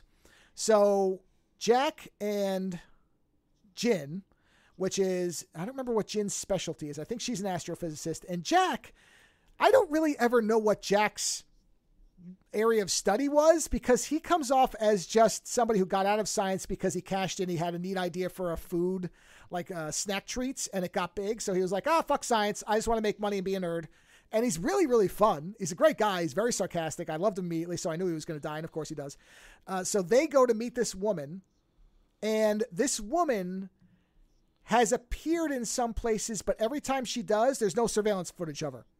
And Benedict Wong wants to know why. He knows there's something. He's like, I don't know who's scrubbing this footage, but somebody is, because she shows up when Augie is outside one night and says, if you want to get rid of those numbers, shut down your project. Otherwise, something bad will happen. And Benedict Wong then shows up and says, why'd you shut your project down? And she's like, because you wouldn't believe me. There's these numbers. And this woman told me. And he's like, no, I believe you. Come here, I'll show you. And he shows her footage of her, because of course in Britain there's cameras everywhere. So he's got the footage, and he's like, here, watch this. And she's looking at it. She's like, yeah, there's nobody there. What does this prove? And he's like, no, look closely. Your cigarette lighter wasn't working that night, yet your cigarette just got lit. How could that happen if there wasn't somebody else there? And so he's picked up that something's going on. It's really kind of clever. It's the absence of information. There was something there, yes. Yes, exactly. Yes, there was something there, but it's perfectly scrubbed. It's not like there's a shadow. It's gone. And that to him is very disturbing, which it should be, because he's saying nobody should be able to scrub this footage. And yet there it is. And so Jack and Jin meet with this woman, and she explains that they are part of a group, that this headset was the technology's alien, and that there are aliens that are coming to Earth, and they're 400 years away, and that she is part of a group that is ready to welcome them and help them integrate into the world, because their world is dying. And their world is dying because of the, quote, 3-body problem, where they're caught in a 3-star system. So they know that they're going to have these long periods where there's a drought and there's no food, but they can't predict it. Therefore, they can't plan for it. And so they're dying. So they have to leave. And so they wanted to find a planet where they could, well, they say settle, but of course we know that what they actually mean is invade and destroy. And we find out why. And later, there was a chance that they might want to coexist, but we fucking blew it. But we'll get to that. So she tells Jack and Jin this, and Jack is like, yeah, bullshit. I don't believe any of this. And this was one of my only real problems, because obviously there's suspension of disbelief, but he's basically like, nope, I don't want any part of this. And he gets up and walks out. Now, of course, do you really think that a highly secretive organization that represents aliens and has been testing you is just going to let you walk out? I mean, nobody with an intelligence would just walk out this way. But he leaves, and of course, he's then killed by the woman, and the footage is scrubbed. Benedict Wong, of course, knows it's the same person. And so that once Benedict Wong meets out with Augie, he's like, okay, so we want Jin to go ahead and meet with this group and see what it's about and report back to us. And so she goes to this meeting and finds that the head of the group is, of course, Rosalind Chow. This is the adult version of that character who had sent the message. And that allows the police to come in and capture her. And the thing is, nobody resists it. She says, don't resist anything. Don't resist any of it. All of this is happening because our Lord, which is what they refer to the aliens as, our Lord wants it to happen. Meaning, because you find out that they can monitor everything. They have already integrated into every communication system, every surveillance system on the planet. They, in fact, have these 2 little microcomputers that can expand to cover the whole planet. They could encase the planet in a dome. So they are aware of everything. And everything that is happening is fine with them to happen. They are, in fact, directing everything, or at least allowing everything to happen. And there are multiple points where this is demonstrated to be accurate. They are, in fact, in control to a very high degree. They are not in total control because they're not there. Yeah, it's all remote on the planet. But they can see everything. So Rosalind Chow comes off. She's very calm. She's not panicking no matter what. She's not threatened because she's like, no, you have no control over me. You have me in custody because they want me to be in custody, but they know I'm working for them, so I don't care. And it comes off as very, very intimidating because, she's right. They have control over lots of things. So we find out that there is a ship out on the ocean, this huge tanker ship called Judgment Day, which is a little on the nose, but whatever. And that ship has satellite technology that allows them to communicate in relative real time with the aliens. Okay, so the person on the ship is somebody that Keiko O'Brien met back in the 70s in China. He was an American. Well, not American, he's British. British guy. Actually, is he supposed to be American? Is he doing an American accent? Because I recognize Jonathan Pryce, but I do think he's speaking in an American accent, or trying to. So I think he is supposed to be an American. But anyway, he's there because what was he trying to save? He was there in this little hut, and I'm trying to remember what he was trying to say. But he basically said, yeah, you know what? Humans, we're the problem. These creatures, they live in harmony. We're ruining them. And she recognizes basically a kindred spirit because she's like, oh, yeah, humans, we suck. And so they kind of get together. And so she and he are basically the heads of this organization that are contacting the Santee. And so what Mike Evans, or Jonathan Pryce, what Brazil is doing is he is educating the Santee on humanity. And there's a point where he is reading them Red Riding Hood, the story, the children's story. And he reads it, and they're like, well, why would the wolf not just eat the girl? And he says, well, the wolf he's being deceptive. And they're like, well, what do you mean? What is deceptive? And he says, well, it's lying. It's misdirecting somebody. Do they not have lying? He's like, don't. he's like, don't you lie? And they're like, why would you lie? Why not just be truthful, everybody? He's like, well, I don't know, and then they say something along the lines of, well, what did you do with this wolf when you caught him? And he says, well, no, it's a story. It's a book. It's a fiction. It's not real. And they're like, well, that's also a lie. And they're like, okay, we can't coexist with liars. And then they just stop talking. At which point you realize, you didn't think this one all the way through, because now everybody's fucked. So right about that time, this giant ship has to pass through the Panama Canal. And so the government enlists Augie and says, we need your microfibers because we have to get this hard drive that will tell us how to find out where these aliens are. And so they set up essentially, you remember in the first Resident Evil movie, the lasers yes. that cut everything into cubes? They set up a nanofiber version of this, but Augie didn't realize that there were children and like civilians on board. They're all dead. Everything gets sliced. There's like, and she sees a little like child's leg with a foot in the shoe, but it's like, that's all that's left. And so she immediately is like, fuck all of you. And almost to the point where she's like, you know what? That woman, she was right. Cause look what we're doing. And she quits.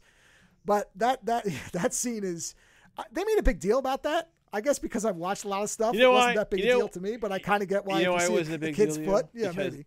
Just recently, you killed goblin children in fucking Baldur's Gate again, and you walked in and you were like, "Those kids are bastards," and you were like, "Yeah, we have to take them out before they kill us." Yeah, yeah, and then before that too, there was something about. Right before they stopped talking to Brazil, he said something about bugs and pests and that type of thing. So now what they basically have said is, okay, you're liars. We can't live with you. You are bugs, and we're going to exterminate you. And so they take over every screen on the planet, and they just display the words, you are bugs. And then they have one of their supercomputers basically envelop the entire world to show the world that you're dead as soon as we get there. We'll be there in 400 years, right?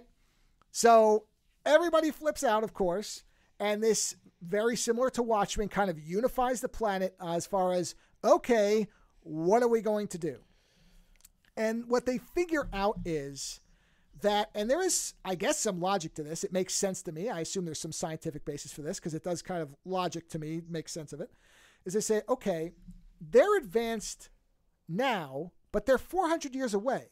By the time they get here, we will be advanced enough to be able to withstand them because, I don't know. Essentially. But the problem is, are they? Because they're stuck. They can't advance in that 400 years. That's the only part that makes this work. Yeah, because if they were still advancing as they were going, then the chasm would remain the same between their technologies. But because these people are kind of stuck where they are, by the time they get to you, you will be 400 years more advanced, which means that you may be able to clobber them by the time they get there.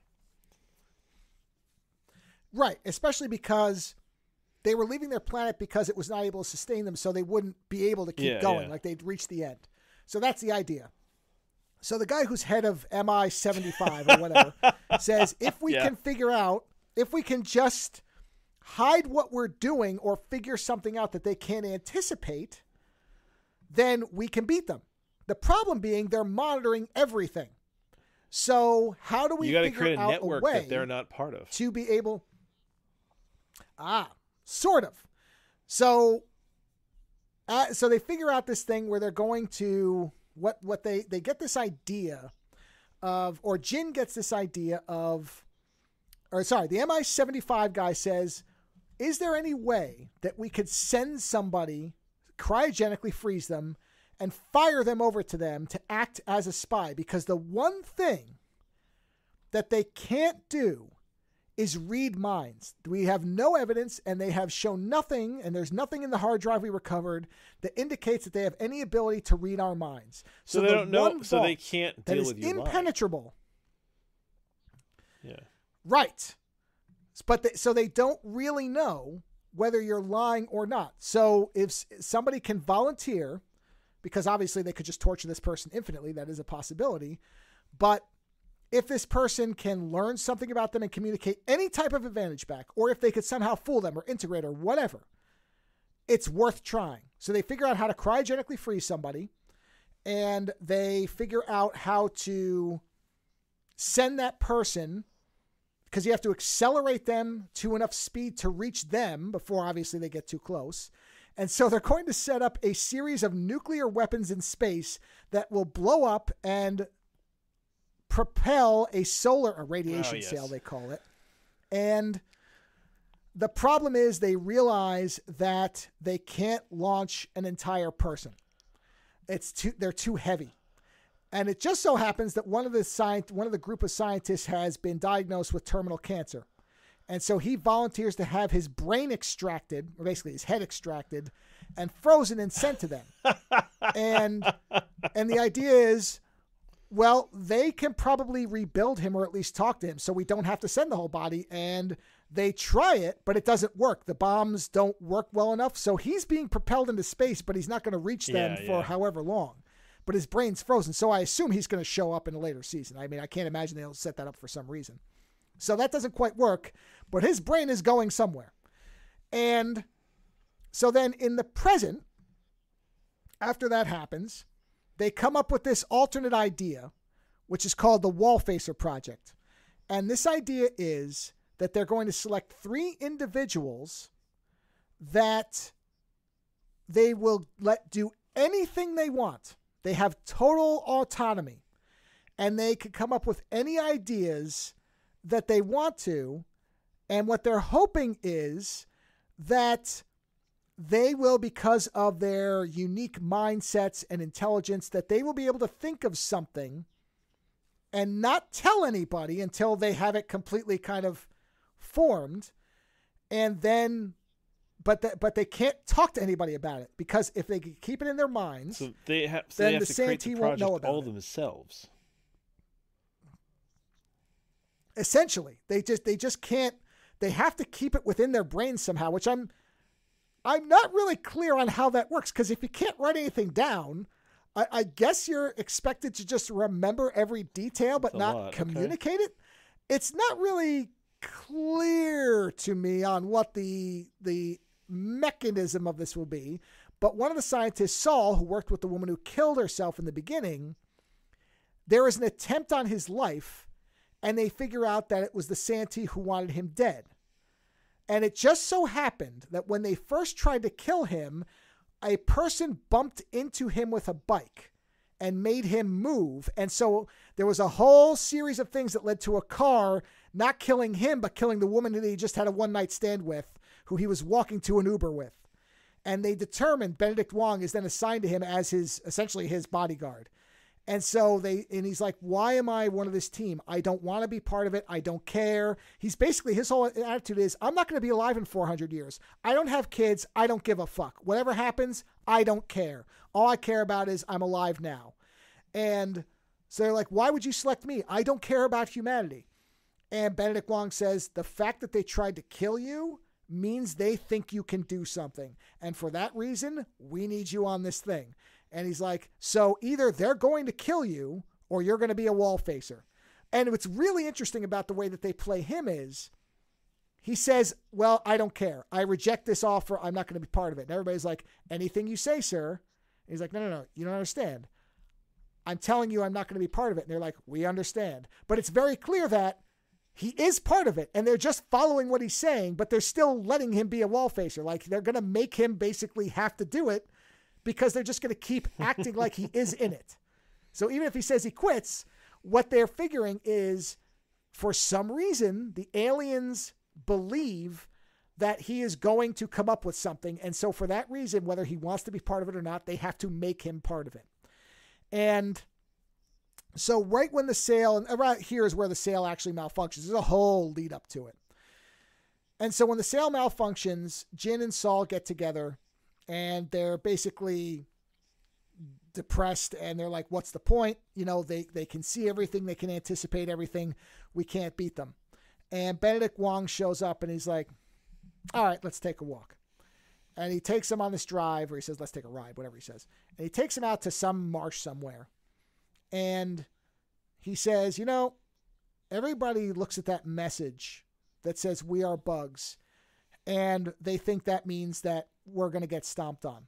He's like, but if you actually look at bugs, and then he kind of points, and you see out there's all these locusts that are like swarming in the sky. He's like, human beings have attempted to wipe out locusts for ever. I don't know how many years it's been. Yeah.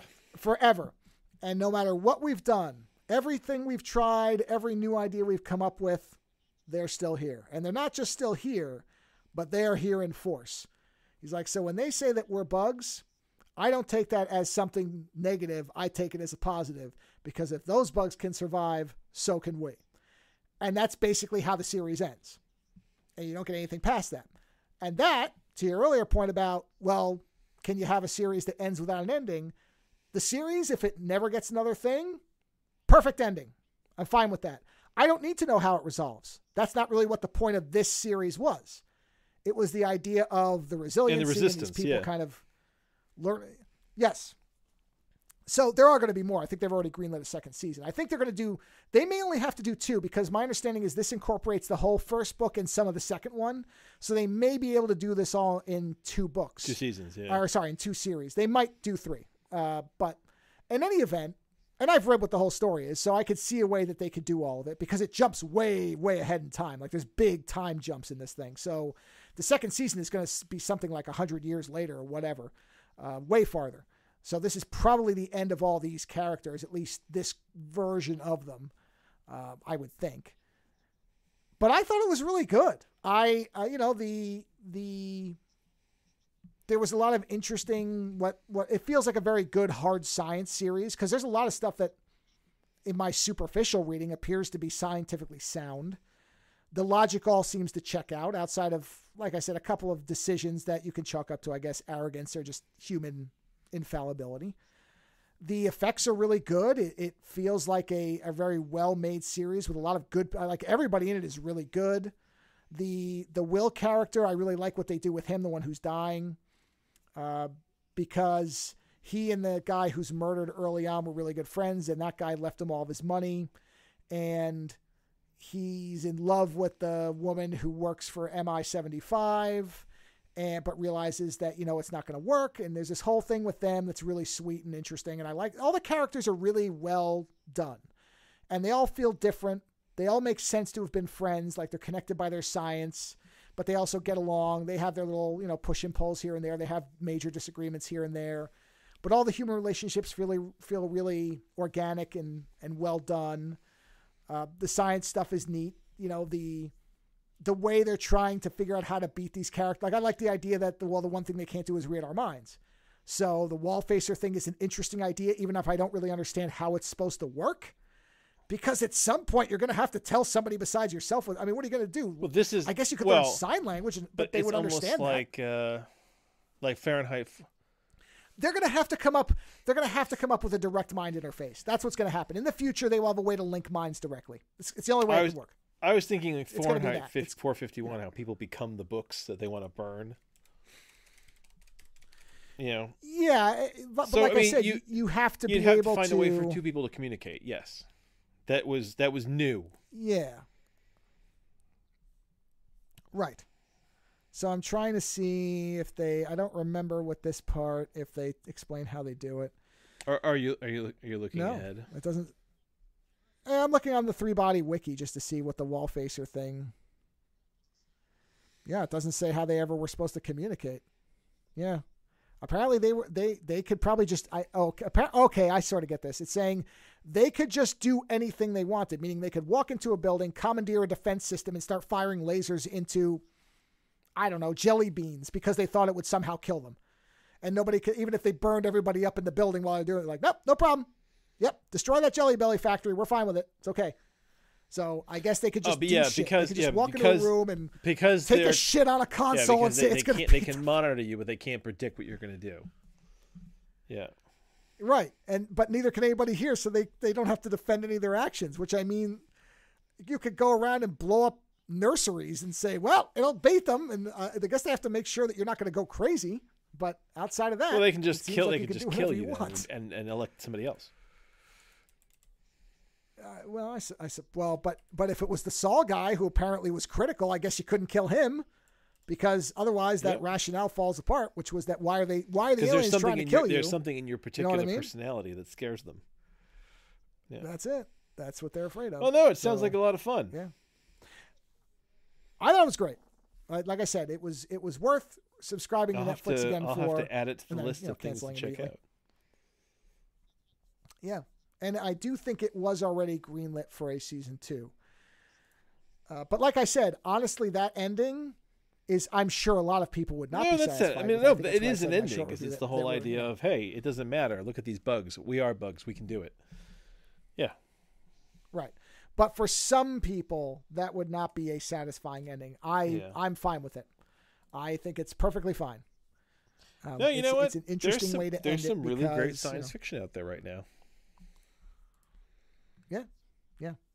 So I really would, I hope at some point they have somebody do a better translation. Oh, the book. Because, you know like what? Now that the show is out, that's probably the book. A better translation. I would think. Yeah, that's what I would assume, because it just kind of, it feels very dead. I don't know how else to put it. It is almost like you're reading a report. Not like an AI was asked to generate it, but close. Where some of it just doesn't feel like a human being wrote it, and that's because it's being translated. And of course, there's always problems with that. So I have no doubt that it is literally accurate, but I don't know that it is enjoyable. Yes. Poetically accurate. It does not capture the spirit of the writer very well. Because, of course, it's a machine that is taking the words. Just to seg off really quick, because we're kind of near the end here. So you know the guy who actually wrote the book for oh god, that's the movie that you reviewed about the writer writing the Black Book. Oh, not Stranger Than Fiction? What was it? He's American Fiction. Yeah. Oh, American Fiction. Yeah. Oh, when you said Black Book, I literally pictured a black book. The guy who wrote the book the movie's based off. He's apparently written a lot of shit. He's got a new book coming out where he rewrites Huckleberry Finn from the point of view of the slave Jim. Oh, and I have read some excerpts from it. Oh man, that's funny. At one point in there, you find out that Jim is actually well educated, and that he puts on a show essentially so that he doesn't get kind of like hated and beaten by the white man. And at one point, they show in the book he's got a scene where he's teaching little slave children how to act dumb and sound dumb, so that the white man doesn't realize that they kind of have, kind of know what's going on. That makes sense. Yeah, but reading about that guy, the actual author, he's written a ton of books. Like, he seems like an interesting character. I'm actually quite curious now to actually read some of his fiction. So, but yes, that's... Yeah. I mean, based on the movie, I agree. So, I just figured I'd bring that up right at the end here. So, we're talking about book adaptions. Sure. Yeah. Yeah, like I said, I hope that they do a better translation, because I've read the reviews of that book are very good, but a lot of them do point out that if you can't read Chinese natively, you're getting a bit of an inferior experience. It is like text-to-speech translation. Yeah, they'll have to do a new translation at some point soon. I would think so. And that makes sense. I'm not money surprised by it, that. People want to read it. Yeah. That's the thing. Now that it has some popular, traction, I'm trying to see if they've confirmed season 2. I think they have. I thought I saw that both Fallout and this have been confirmed for a season 2 already. Because this did review also when it came out very well. So I think it was in the top 10 of Netflix stuff, which is what they really care about. Let's see. There's good news. Blah, blah, blah, blah. Season 2. Yeah, it was... Yeah, it's been in the number 1 spot for a while now. Number 1 show in over 20 countries. So that's a good sign. And 1.6 billion minutes viewed in the first week. Ooh. Okay. Yeah. Well, like I said, if it doesn't, you probably have to adapt the entire thing. I think they can do the entire thing in season 2. They adapted more than the first book in this. So I don't have any doubt they We'll see. could. We'll do see it. how much. We'll see how much they I believe want it's to drag 10 it out. episodes. Yeah, but if not, like I said, and you agree with the same thing. The ending is fine. This is what I mean about this ending. Feels like it is meant to be a place where you can just stop, and it's fine. There's obviously more story that can be told, and is because the book is there. But if it's not, it still ends in a way where it has a resolution of the resolution of the idea. Yeah. Yeah, I mean, it positions it where you can imagine that, okay, they won, or nope, they lost, which, goes back to whether you agree with the one or not. So there you go. But like I said, that's one of the things is she is seen as this monster, and I'm like, no, I get it. No, a person in that situation, I can see that.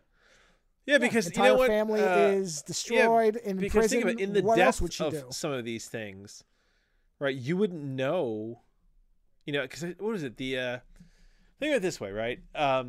The British were in India, I think, for 200 years, right? So for 200 years, there were Indian people who all they knew was British control. Like it would never end. Right? Native Americans watching the end of their civilization as America slowly spread across the country and wiped them out. Right? It feels completely impossible. And in that moment, in your fury, you probably look at that and go, you know what? Fuck them all. So I get it. Yeah. I get the character. Yeah. Yeah, I mean, the minute without, because I didn't read, because obviously I read like the first chapter or so, and that isn't revealed there. But there was a point very early on where I went, okay, I know what's happening here, and I understand why she's doing it. Because as soon as she knew how to amplify, I'm like, okay, she's basically going to say, come wipe the, I thought she was initially at first, I was like, she's going to say, come kill everybody but me because, or, come kill all the Chinese because, they murdered my family or whatever. No, it's a planetary thing. Yeah. And then at the point where she's like, after she met the Mike Evans guy, then I went, oh no, this is going to be a bigger thing because he's very much saying, we're just a, it's the, what do you call it? It's the Agent Smith virus thing. That's Mike Evans is Agent Smith. Where he's like, human beings are disease. Yeah. He doesn't say that, but he might as well be saying it. And so at that point I went, oh no, they're coming to kill everything. Okay, got it. And then as soon as the thing started with Brazil where it's like, what is a lie? I'm like, oh no, don't explain what a lie is because then they can't trust you. And now it's all over with. Because up to that point, it did appear that what Brazil and Keiko O'Brien were doing was selecting people who would be able to repopulate the planet as the partners with the Santee. That was the idea because they had kids and they had families and all the rest of it. And that was what I think the idea was, is that they were saying, okay, if you understand these aliens are coming and you know what their purpose is, and we're going to share the planet with them so that they can survive. And we, because we're welcoming them, will be spared. Now, whether that really would have happened or not because of that initial message from the one alien is hard to say. But at the very least, they probably would have let human beings live as pets. But as soon as they knew that they might turn on them, right. And of course, because, as we find out later, we will be so advanced by the time they get here, if they think there is no capacity for trust, of course they're going to wipe us out. So as soon as he's saying this, I'm like, reverse course. Nope, back up. You're all done. And man, his terror when they stopped talking to him, because he's like, my lord, can you hear me? My lord, please talk to me. And it's like, nope, that's it. You just fucking drop the sword on everybody. This plant's going to be a cinder. You're going to all be briquettes on their fucking barbecue. So, time until they have the monitoring in place. Yes, it is. Time is the key. So like I said, I liked it a lot. I would recommend it. Far better than I expected because I didn't think it was going to be bad, but I didn't expect it to be of the quality. This reminds me of some of the better stuff Netflix did when it wasn't shotgunning things. Kind of like when they did the Dark Crystal series.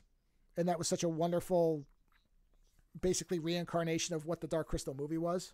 Because if you haven't seen that and you like the Dark Crystal, you should absolutely watch it because it's phenomenal. this is something where it's like, wow, okay, they really put the money necessary. This feels like an HBO production. Oh yeah, it's like an old style HBO production, you know. So if you that's probably the best recommendation I give is if you remember what HBO used to be, and can still occasionally be, but you have to be of a certain age to understand. Is it like Lisa Joy and Jonathan Nolan did it? It would not surprise me if they were involved. Yeah, exactly. Yes. Because there is some wonderful writing. There's some the character work is fantastic. Again, the characters all feel very individual, but they also all make sense. Because sometimes when characters have a lot of differences, they don't make sense as people who would ever stick together through harsh times. And all these people do. They have enough common elements, not only in their science, but the people who influence them. So there's this connection, even though there are people who clearly are closer than others. Which makes sense too. In groups of friends, you have that. So they feel like real people, and that's what carries everything else. Because you're basically it's an invisible alien that you never actually see, that is represented by a VR ninja woman for all intents and purposes, who's in the game, and you have to kind of buy this threat that's 400 years away and is somewhat ethereal, except when they kind of do these shows of force, which are few and far between. And then there's, the time warping back and forth and the kind of harsh messaging of, yeah, planet's fucked. Come conquer it. Whatever. I'm done. Type of thing. So, yeah, I liked it. Well, there you go. That's so subscribe to Netflix for a month. 2 shows watch it, to watch. Great shows. Yes. I will come back with the final thoughts on Fallout, but I cannot possibly imagine it fumbles the ending in 2 episodes. Not when it's this consistently good. There was one, there was one name. Why did I recognize this name just before? What the hell was that guy's name? Okay, what did this guy? I saw this very specific director's name, Frederick E. O'Toy. Why do I know? Okay, this guy has directed some heavy stuff. Man in the High Castle, the series, the Watchmen series, Snowpiercer series, Jesus The Boys. Christ. He's directed. Oh my God. The Walking Dead. Shogun. He's directed some of that Shogun series, which I also hear is good. Yeah. So I saw his name come up in one of the later episodes and I went, oh, I've seen this guy before. Okay. Got it. Yeah. So yeah. Fallout. That's what I mean. Fallout. I'm fairly confident. I look forward to your final review. So we will see. So, and on that note, that's it. That's all I got this week. Because I wanted to make sure I talked about 3 Body Problem because I really think it is worth seeing, and I didn't want to put Fallout over it. Plus, I haven't finished it yet, and that's it. So until next week, remember, it's not support the show. Support our show. Support our show.com. And on that note, try not to. Check your spelling. Here's my final tip for the weekend, everybody. If you're going to reserve a domain, make sure you know how to spell words in whatever language you speak. Probably a good rule of thumb generally, but one I guess I should reinforce since apparently at 46 years old, I still can't get that one down. So yeah, always double check your domains to make sure you know how to spell. On that note, enjoy your weekend. We'll talk to you next week. Visit OzoneNightmare.com to subscribe to new episodes, browse through our back catalog, or to find links to support the show. Follow @OzoneNightmare on Twitter for the latest episode postings and other show information.